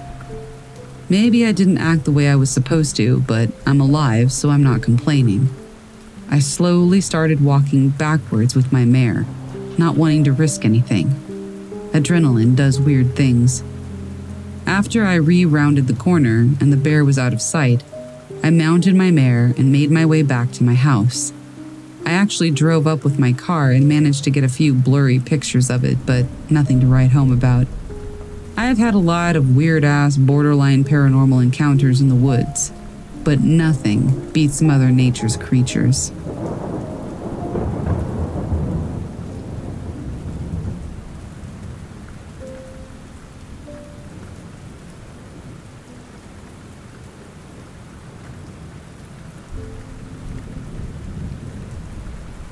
About 3 years ago, I was on a family vacation to eastern Washington, and a central aspect of our trip was visiting Lake Paragon State Park. It's in an extremely rural area with a tiny western town about a mile away, and that's it for miles. We had just arrived for our 10-day stay in the afternoon, and it was now around 11 p.m. My mom and I left our hotel to go down to the park, as she was really into photography, and the moon was full. If you're not familiar, eastern Washington as a whole is very desolate, and so the night sky is generally incredible, no light pollution. There were no clouds to be seen, and we were a ways down a dirt back road over the park, above the campground with no real roads anywhere in sight. We got out of the car and took some pictures, with nothing more unusual than the eerie silence. About 15 minutes into our visit, we were both facing away from the moon, looking at the rolling hills, and we noticed an odd concentration of light on one hillside, about a quarter-mile away. Before either one of us could point it out to the other, the mass of light shining on this hill rolled away into nowhere. It took 2 seconds and was entirely gone. The whole hillside was brightly lit up, and then, nothing. We freaked out and got out of there as fast as humanly possible. We both saw it. There were no other people, no moving clouds, and no roads from which headlights could shine. I still have no idea what we saw.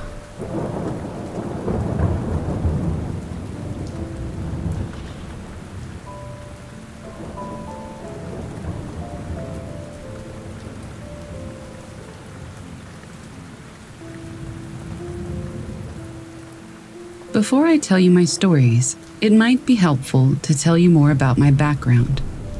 I'm a 23-year-old boy whose family moved during the Yugoslavian War in 1999 from eastern Serbia to Switzerland. We used to live in a small village across the Danube at the Bulgarian and Romanian border, a region that has a very colorful history.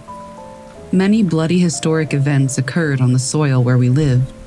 Roman emperors used to rule this area, as well as many historical figures such as Attila the Hun, Alexander the Great, or Vlad the Impaler, all of which resided here once and fought battles. The region has been occupied many times. The longest used to be under the Ottomans. This occupation lasted for almost 3 centuries. After the Ottoman occupation, the country didn't have much time to recover, and the First and Second World War had struck the country already. Many people died during the First World War, about a third of the population. As a result, guerrilla groups like setniks, partisans, etc. were formed, killing even more people.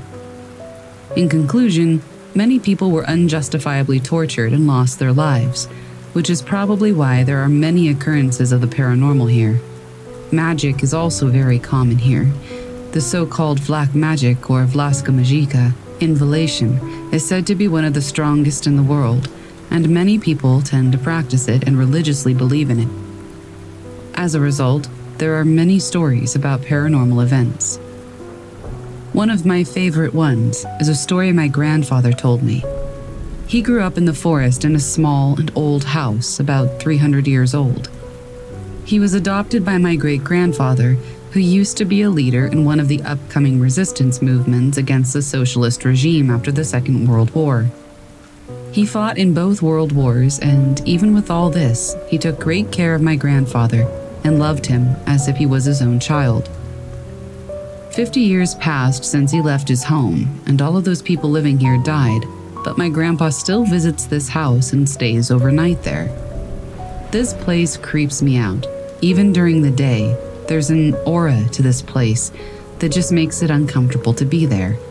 I can't imagine staying there overnight, but he frequently does, and one day he told me a very strange story. While he stays there, he says he often gets visited. At first, I thought visit like the ones you get from neighbors or something, but he told me that one night he woke up to a hand crawling over his head. It was a huge, white, pale man kneeling next to him and sort of crawling over his head, speaking with a calm voice in Vlaski, the dying language that we used to speak here, which is a mix of Moldavian and Romanian. He told me that his skin was white and that it was glowing in the night. He didn't have any hair, and the hand felt very soft. My grandfather has always respected the dead and was never really afraid. He told me that he didn't really speak to him and just enjoyed his company, since he knew in some way that he wasn't evil. Another time, he told me that he used to fix small parts around the house. When it started to get dark, he slowly began getting ready to leave his tractor, because it takes like an hour to reach the next civilized place. While putting stuff back into the barn, he heard loud noises in the attic. It didn't bother him until a plank was thrown down the stairs. He recalled one time they even threw down a rock into the wheelbarrow that he was pushing into the barn. He told me he just turned around, locked the barn, and didn't even frown. They expect you to react, he said. Don't give them this pleasure. He told me this while laughing, then said, it makes them go crazy. Growing up, I heard a lot of these stories, and it really does run in our family, having these experiences from time to time. The scariest thing that happened to me occurred during the summer of 2009. My grandfather told me during this summer break, as usual, stories from the past, of how he used to walk these woods alone in the dark, and what he experienced while doing so. And since I was in my teen years, I started to question the reliability of his stories. From time to time, I took out my old motor bicycle and drove it out into the forest. Driving around was the only time I could really think about stuff, and, be in this type of state, where you question everything and think about the world. So one day, I took out my bike and decided to drive around. I still don't know why or how, but somehow I found myself driving to the old house that he grew up in. I didn't really bother to question why my intention was to drive there, so I just kept going. I always believed that I was a kid, pure by hearth, and no evil could ever come to me. While I was driving out, I thought about the probabilities of actually encountering a vampire. I live, as I mentioned, in East Serbia, where vampires are still widely believed in. My grandpa always told me not to go out past dark, but I didn't really care, so I still kept going. Remembering back, I thought that his intention was to keep me scared so I didn't get lost in the woods. But being a teenager at the time, I thought I was invincible, and in fact, even if a vampire did cross my path, that I would pass by him with no harm. There aren't really streets there, it's just a dirt road between trees that leads to what seems like nothing. After an hour, even the dirt road started to vanish. While I was driving and thinking about how strong I was, I noticed that my hand felt very wet. I thought it was because I was sweating, since this region can get very hot. After taking a look at my hand, I saw that there was blood all over it.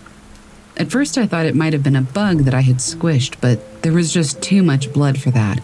So I started to look for wounds. But my hand seemed perfectly fine. My heart slowly began racing, and I took a sharp turn and drove back home. I remember this to be the moment that I was the most scared in my life. I had the urge to look behind me every second that I was driving through the forest. It felt like someone was sitting behind me just waiting for me to fall down. After arriving home and telling my grandpa, he just started laughing, and told me never to question their abilities again.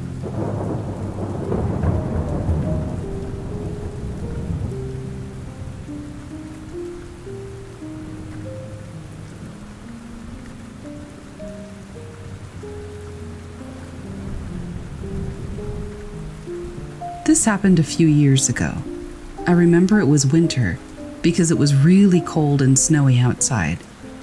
I was left alone in my family's cabin while the others went Christmas shopping for food and last-minute packages for some friends. I don't remember all the specifics of why they went out, but that's not really important. My point is, I was all alone in our cabin, playing some games on my phone while listening to some music on the radio in my room, on the first floor of the cabin. I remember that suddenly I got really cold, so I went to go get a blanket that was on our sofa. Just when I was about to get up and grab the blanket, I saw some kind of shadow from my peripheral vision. I didn't really care that much about it at the time, because I thought maybe it was just my imagination playing a trick on me, because I really don't like being home alone in general, and especially not in a cabin on a mountain in the middle of winter. I got the blanket and went back to my room to play some more games. About an hour passed and I had forgotten all about the strange shadow, until I saw it again. But this time it stayed in my peripheral vision for about 3 to 5 seconds before it went away again. I was a little creeped out about it now, since I was the only one in the cabin. I decided to lock the door to my room, just in case. Right after I locked the door to my room, I heard some kind of crying upstairs on the second floor of the cabin. At first I thought it was my little sister, who was about 3 years old at the time. She used to cry a lot, so I asked out loud, "What's wrong? Did you hurt yourself?" I heard her answer, "Yes, I fell while playing with my dolls. Can you come upstairs and help me?" I unlocked my door and headed toward the stairs when it finally hit me. I was alone in the cabin, so whatever was upstairs could not be my little sister. I sprinted out of the cabin wearing only a t-shirt, shorts, and my dad's slippers. It was freezing cold outside. I stopped running about 150 meters away from the cabin and looked at it from a distance. In one of the windows on the second floor, I could see a shadow, just standing still, and I got the feeling that it was staring at me, even though I couldn't make out any eyes. I stood there outside of my family's cabin in the freezing cold for about 30 minutes and cried until my family finally arrived. My mom and dad asked me what was wrong, but I didn't want them to think I was crazy, so I just made up a story. I honestly don't remember what I told them, but they seemed concerned about me. One thing I do remember, though, is that I talked my mom and dad into driving me to my grandparents' cabin because I refused to go back into that one. Ever since that day, I have refused to join my family when they go to our family cabin.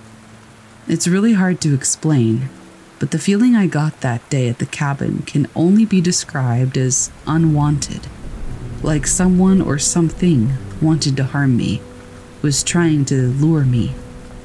I have nightmares about the shadow figure thing even today. It haunts my dreams, and I'm in no rush to see it again.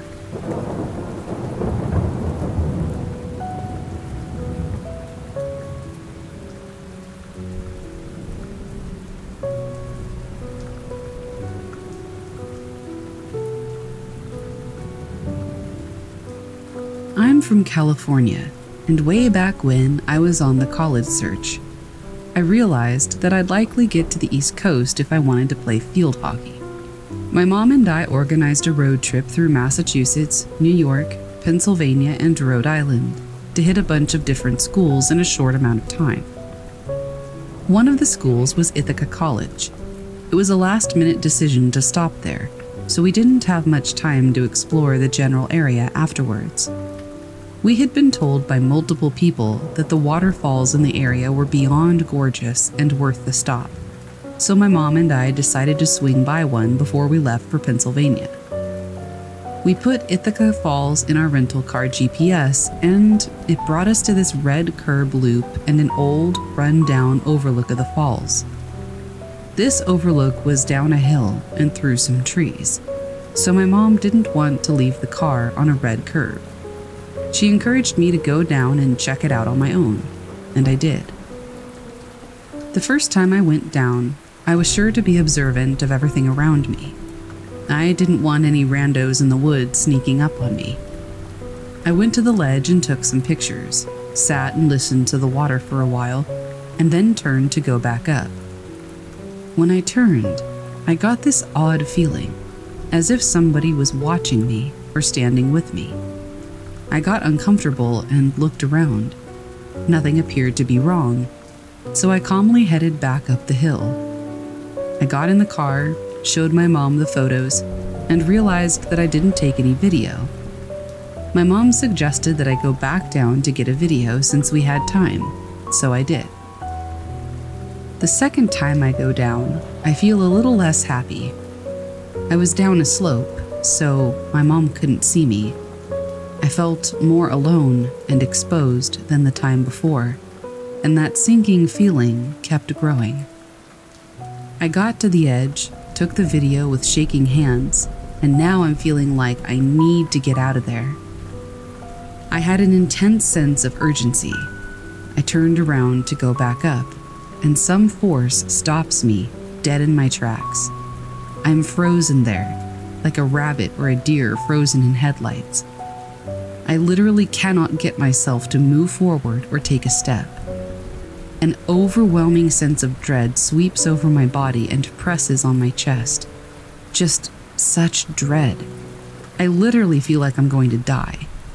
I still can't move, and I sit there terrified as I feel a massive presence come up behind me. This thing felt big and so real, but I couldn't get away. I'm still stuck and helpless. I keep standing there, too scared to turn around, unable to move, when the hairs on the back of my neck stand up. Whatever this thing was, it bends down toward me, and right next to my ear, it says, "Yoo-hoo." I kid you not. When I heard that, I ran faster than I have in my entire life. I tore up that hill, still too afraid to see what was behind me. I got in the car, slammed the door, and just like in a movie, I went, "Drive." My mom looks at me in disbelief and goes, "Is everything okay?" I said, "Just drive." She told me later that I was pale, and the sense of urgency in my voice told her that she had to get away from whatever I was scared of. What spooks me so much about this story is that I never turned around. It felt so real that it could have been a person, but I was standing right against the overlook. I don't think anybody could have snuck up behind me. And I've also gotten that sense of dread visiting other haunted places. I really feel like it was something paranormal. As for the yoo-hoo, it didn't sound male or female. It did sound mean though, as if it was trying to scare me or intimidate me. I've had a few paranormal experiences, but this one certainly takes the cake for the scariest. I hope all of you enjoy, and I'd love to hear your thoughts as to what you think this was.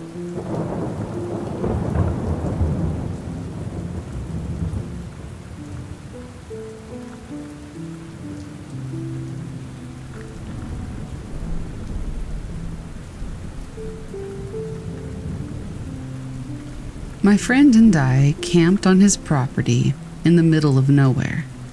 It was in the area of Cane Creek, Kentucky, near Laurel Lake. There was no service, no noise, no anything but you and the woods. We set up our tent under an overhang, and I was tasked with gathering the firewood. It was about 5 p.m. or so, and while collecting, I got this odd feeling. And then I started to hear whispers. They weren't saying anything I could make out. It was just murmurings. At that point, I got this creepy, odd feeling, and I moved closer to our camp to collect the firewood. I didn't want to stray very far after that. Night progresses and nothing out of the ordinary happens, until we climb into our sleeping bags. I heard footsteps in the leaves and more murmuring. I was getting really freaked out, but I know the best thing to do is to ignore it and sleep, and so I did. The following morning, my friend and I found ourselves awake at 5 a.m. He asked me if I had heard whispering last night. I told him I heard it twice, and we were both just as baffled as the other. We were not the first people to camp in this area. His uncle and his friends attempted to camp there as well, but they couldn't make it through the night either. My dad is a hunter, and he refuses to go down there to hunt anymore, as well as another friend I have. His dad says that the air down there is rich in death. I don't know the reason for what happens down there, but I won't be going back.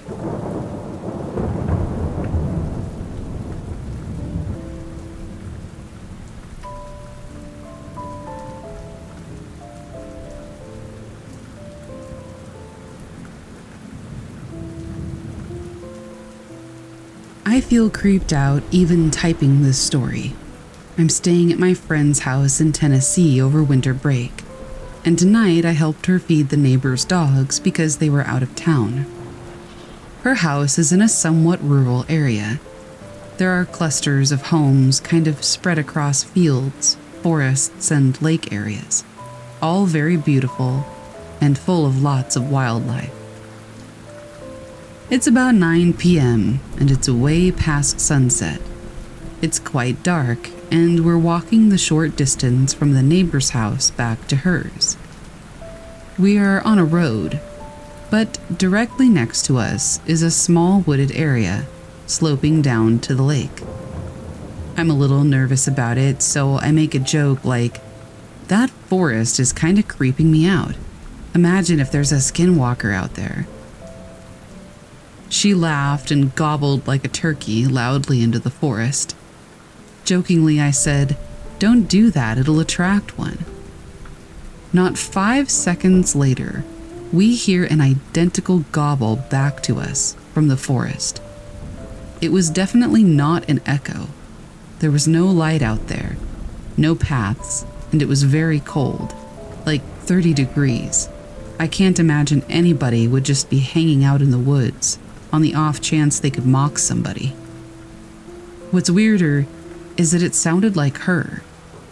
It sounded as though somebody had recorded her voice and played it back. I just remember saying, "Oh my God," and then sprinting as fast as I could back to the house. I don't think I've ever run so fast or with so much intention in all my life. I didn't turn back, and I was so out of breath it hurt. My friend thought the whole thing was funny, but I didn't. It was so freaky. Did we see or encounter a skinwalker? Or was it something else?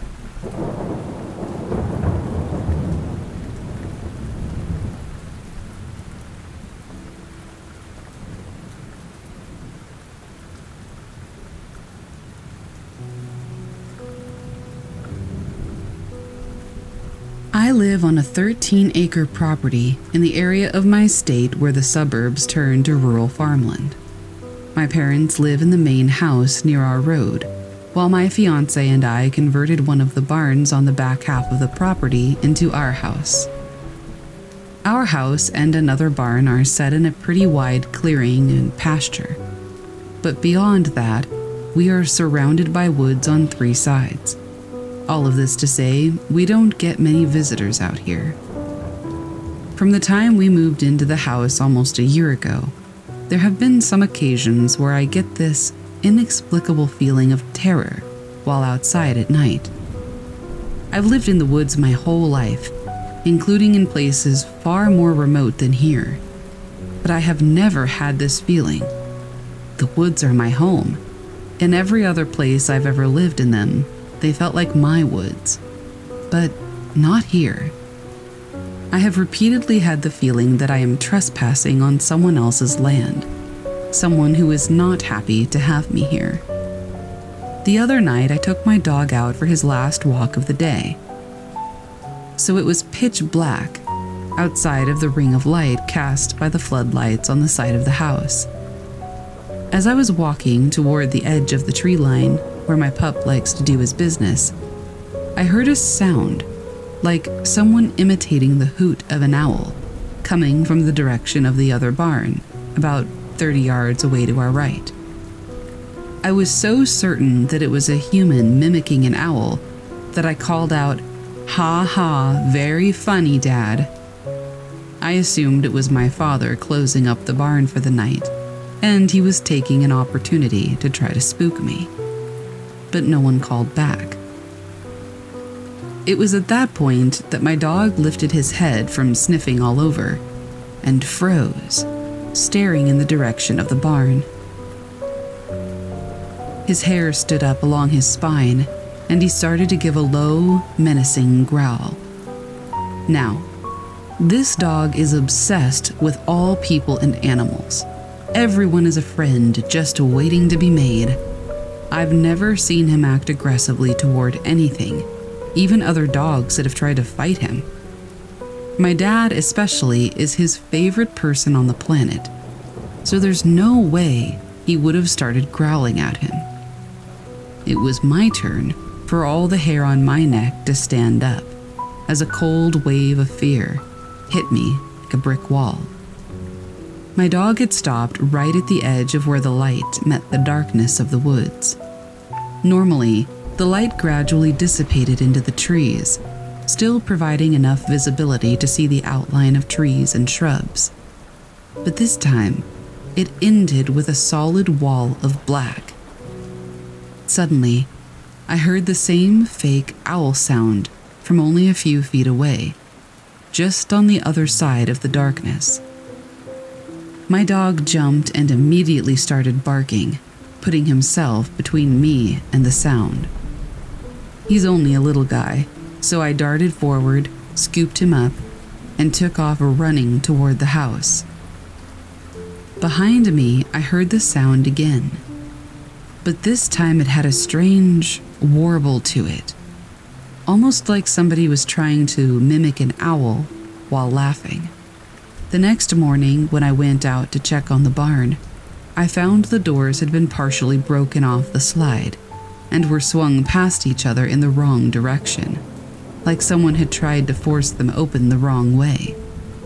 But there were no signs of anybody. Not a footprint, not a cigarette butt, no signs of an intruder at all. I have no idea what was out there that night, but suffice to say, my dog and I stay well within the floodlights when we go out after dark now.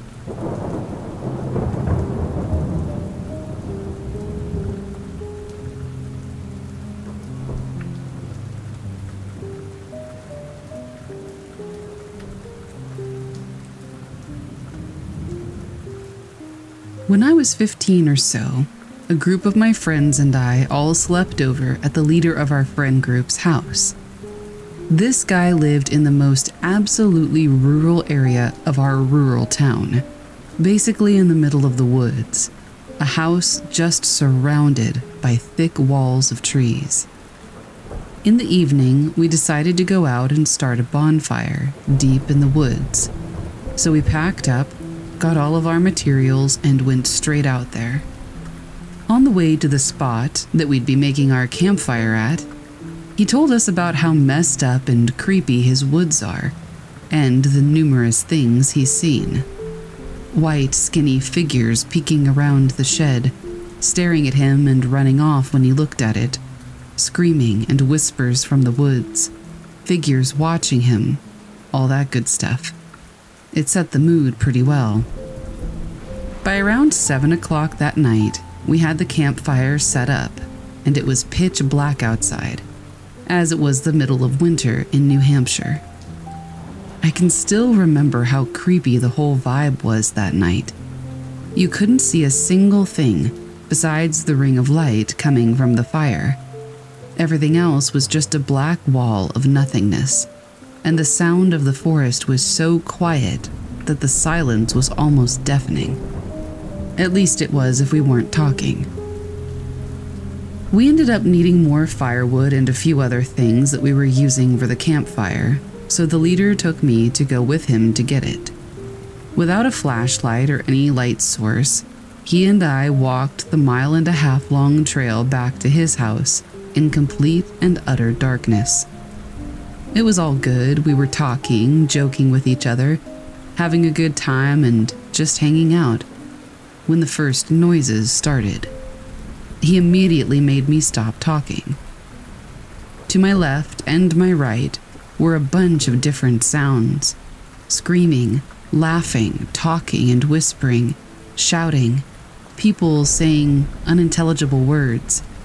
It sounded like there was something around 20 people just surrounding us. The natural night vision had finally set in a decent amount, and I looked over at my friend, who had his head down and didn't say a single word.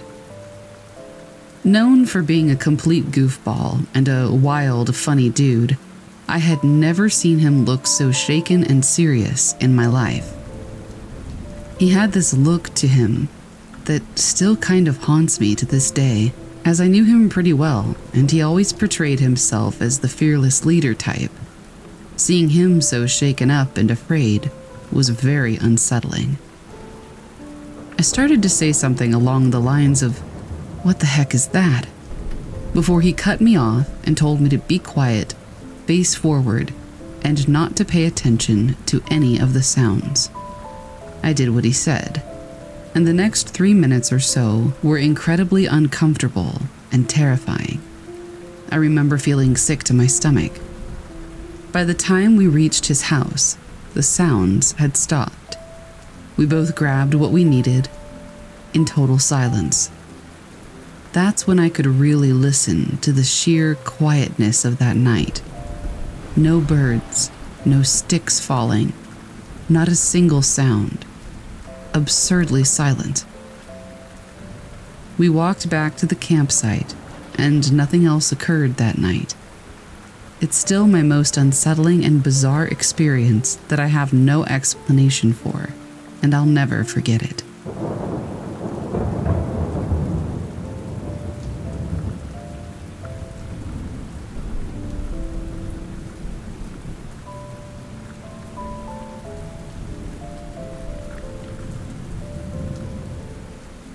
I live in the mountains, and my hollow is surrounded by woods.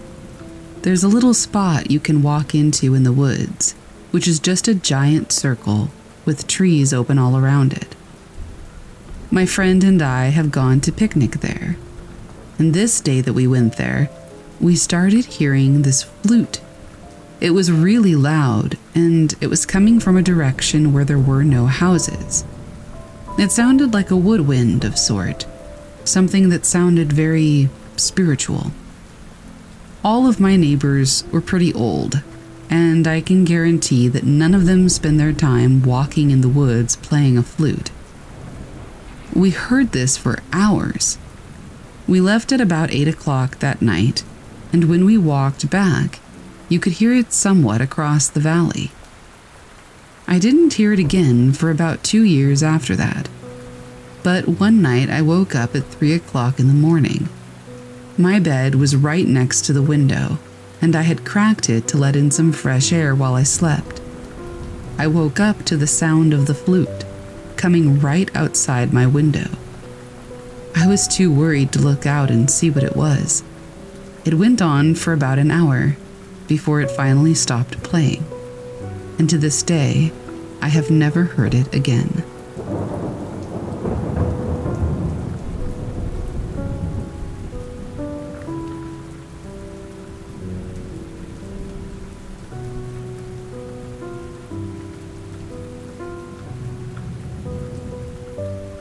I took a trip to stay in a cabin in the middle of the woods, high up in the mountains of the city of Ranger, Georgia in the United States. This neighborhood was 30 minutes up in the mountains, away from civilization, and even the cabins were spread far apart from each other. The front deck of the cabin was completely exposed to the woods, so I acknowledge that any animals could stroll along by if they pleased. but I stayed there for about a week. My boyfriend and I sat outside on the front deck every night, very late, and at no point did we feel any danger. It was peaceful, with fireflies out and the sounds of crickets every night. Until the 5th night. It was eerily dark, too. The moon was heavily covered. It was about midnight. And all of a sudden, I didn't feel at peace like I had those other nights. The forest went completely quiet, and I felt a horrible sense of dread. I genuinely feared for my life, but I can't explain why. I sat there in my chair, looking out into the dark forest, trying to rationalize and calm myself down, that it was just my mind playing tricks on me. But all of a sudden, my boyfriend said out loud that he felt unsafe. I told him I felt the same way, so we ran inside. The cabin has 3 floors, and we were able to climb out the window and sit on the roof, because we still wanted to be outside and relax. It didn't matter how high up I was, though. I felt something truly evil, and I chose to stay inside. The only other time I have ever felt something so evil was when I had a few paranormal experiences at a haunted house. Georgia doesn't really get mountain lions a lot. Maybe a bear, but this didn't feel like an animal predator was around. It felt much, much darker.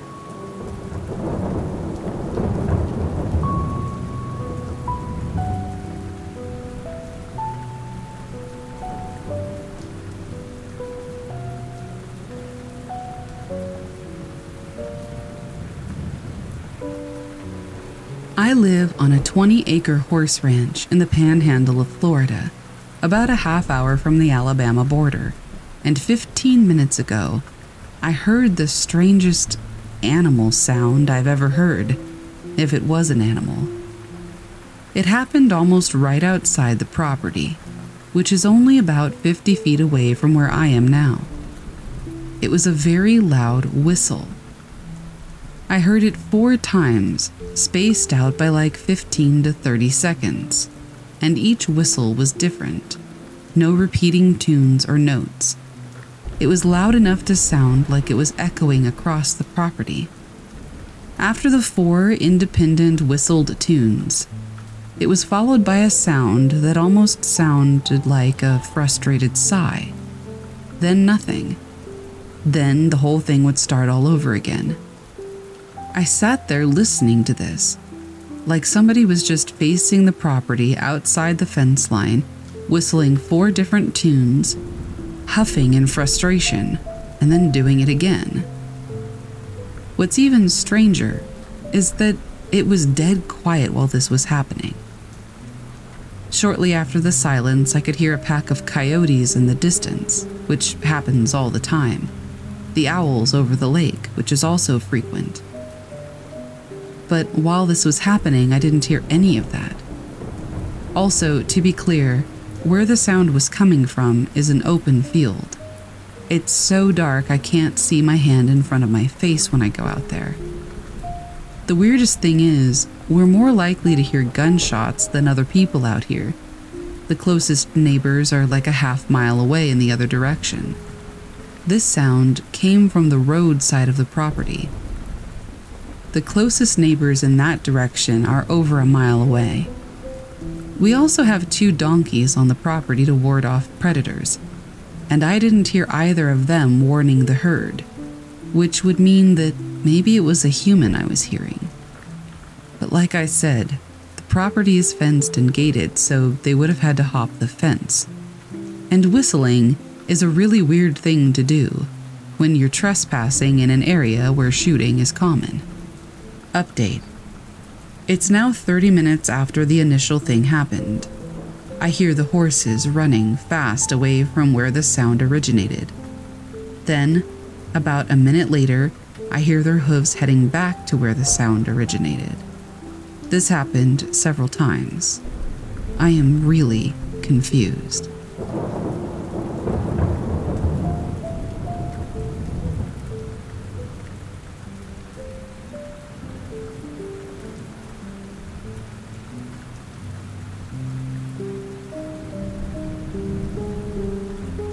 This is an experience I had a few years ago, which made me a believer in the paranormal. I hope you find it as interesting and creepy as I did.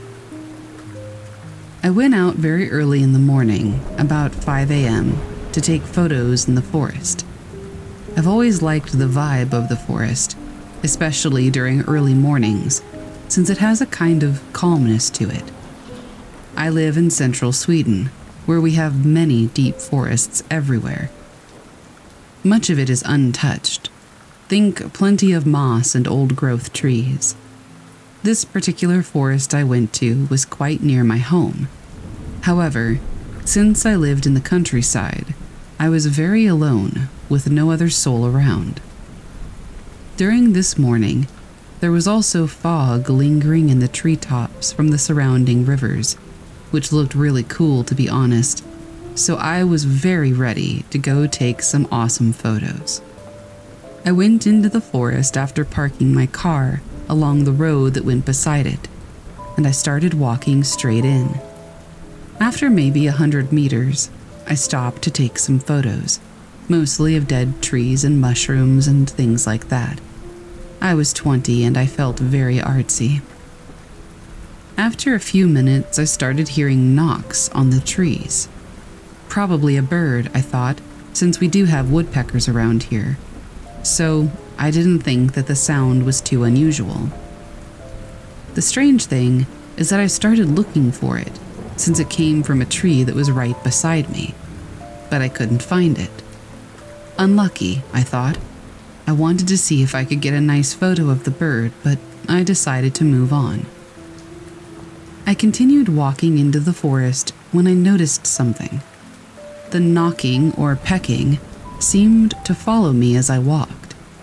It continuously knocked on the trees closest to me. At this point, I still didn't think too much about it, but that would change after a while. I stopped at a spot that looked really nice to set up my camera on a tripod in an attempt to maybe snap some cool photos of the surrounding area and treetops. I sat down and continued to hear this knocking on a tree just a few meters behind me. At this point, I started to feel a little weird about it, since I had started to notice how it followed me. A few seconds later, while changing my camera settings, I suddenly heard several very loud and very clear heavy footsteps behind me that rapidly approached until they were right behind me. My whole body froze. I have not until this day experienced chills like that through my whole entire body. After what felt like several seconds, I flew up and spun around to what I thought was going to be some kind of a big animal, but nothing was there. For context, besides a few trees, this area was not particularly dense. Just a few trees here and there, but mostly moss and grass, like a clearing. I picked up all my things and started walking quickly back toward my car. And that's when the knocking started again. It followed me again, and I just knew that something was mocking me. Feeling a little silly, I said, "I'm leaving, okay?" I knew that whatever it was didn't want me there. I continued to hear the knocking until I came back to the spot where I first started hearing it. And then it just stopped. I, on the other hand, did not. I went straight back to my car and I went home. Before this, I was pretty skeptical about the paranormal, but this really changed my views. Since then, I've only had one other experience that I consider paranormal, but this is the one that scared me the most.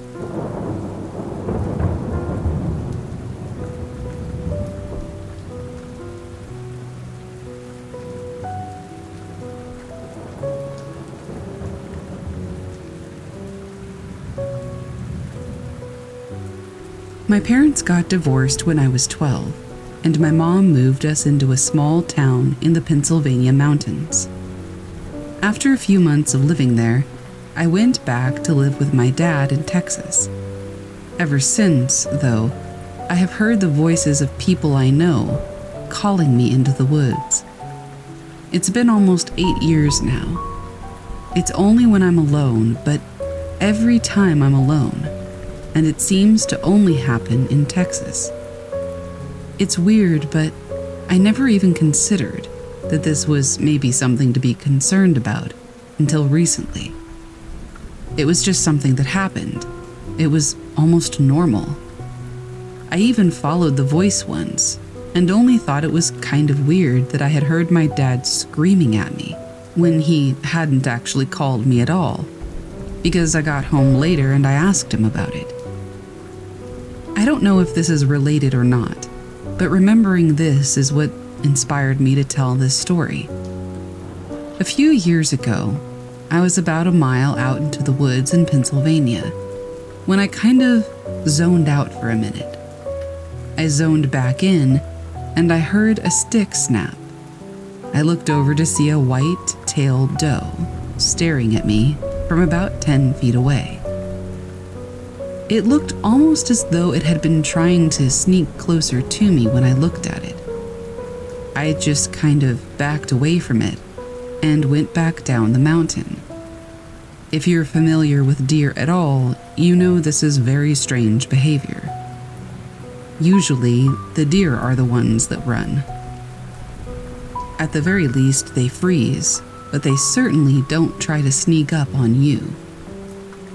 I'm not entirely sure what to make of this now, but looking back on all the times that I just sort of brushed off as normal, I'm starting to think maybe there was nothing normal about it.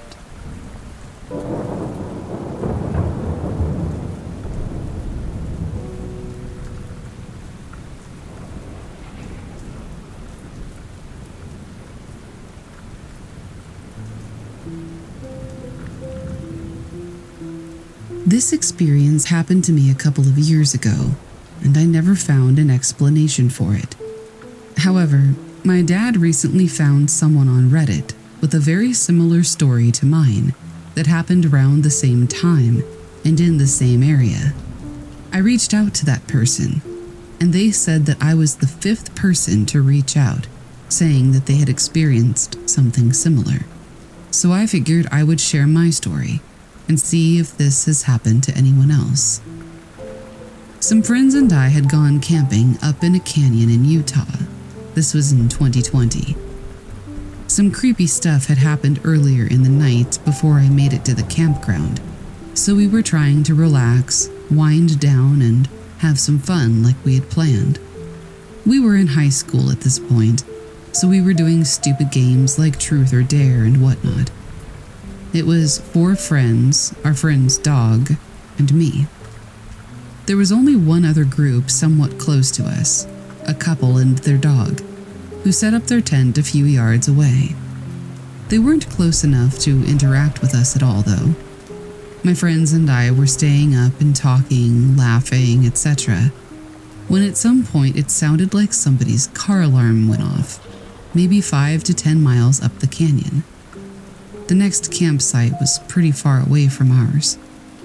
We didn't question the sound and went on talking, until we noticed that the sound had gotten noticeably closer. It happened so gradually that we didn't notice it at first, until it sounded like it was just a few yards away. The noisier we were, the closer it would get to us. As we whispered amongst ourselves about what could be making the sound, it came closer and closer. Finally, the noise was literally just outside our tent, mere inches away from us.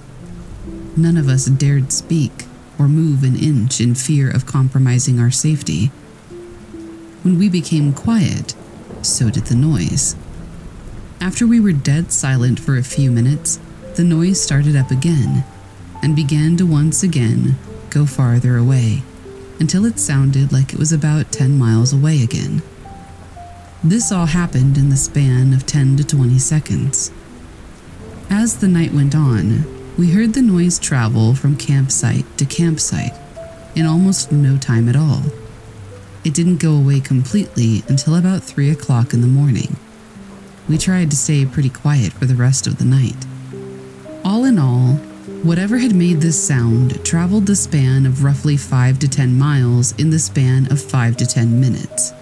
After that one time when we quieted down, it started up again and then it went back to where it started. That was about 20 seconds of it. Either way, this thing was going like a mile per minute. It wasn't a vehicle because there was no engine sound along with it, no headlights. It wasn't human because there wasn't a single footstep or twig crunch, not even when it was right outside our tent. It made zero noise aside from the beeping. It didn't sound like any animal that any of us knew about, and it traveled way too fast and was much too loud to be any animal. At least any we have around here. We originally thought that the sound was either a vehicle or a machine of some kind because of the consistent pattern of the beeping. However, when we stopped to listen to it for a while, there was a brief moment when the pattern got slightly off-tempo, but it sounded accidental, and then it quickly returned to the beat. This led us to believe that something was imitating the sound of a machine or a vehicle. We considered everything from weird nocturnal birds to pranksters with an air horn, but nothing added up. We ended up waking up the next morning at 5 a.m. to pack up and leave. The other campers who were sleeping a few yards away from us were already completely gone by the time we got up. This leads us to believe that whatever was messing with us that night had messed with them too. I wish we could have seen our friend's dog's reaction to what happened, but he had already fallen asleep by 8 or 9 p.m., long before the beeping started. It started at about 11 o'clock or midnight, and that dog can sleep through anything. I recently got together with those same friends and brought up what happened that night. One of my friends said that when the rest of us fell asleep, the same thing happened again. But instead of a car alarm, this time the sound was a crying baby, traveling at the same speed and distance as before. And according to her, it circled our tent a few times before fading off again. The people who were camping closest to us did not have a baby. Oh, and one other detail. We were less than 50 miles away from Skinwalker Ranch.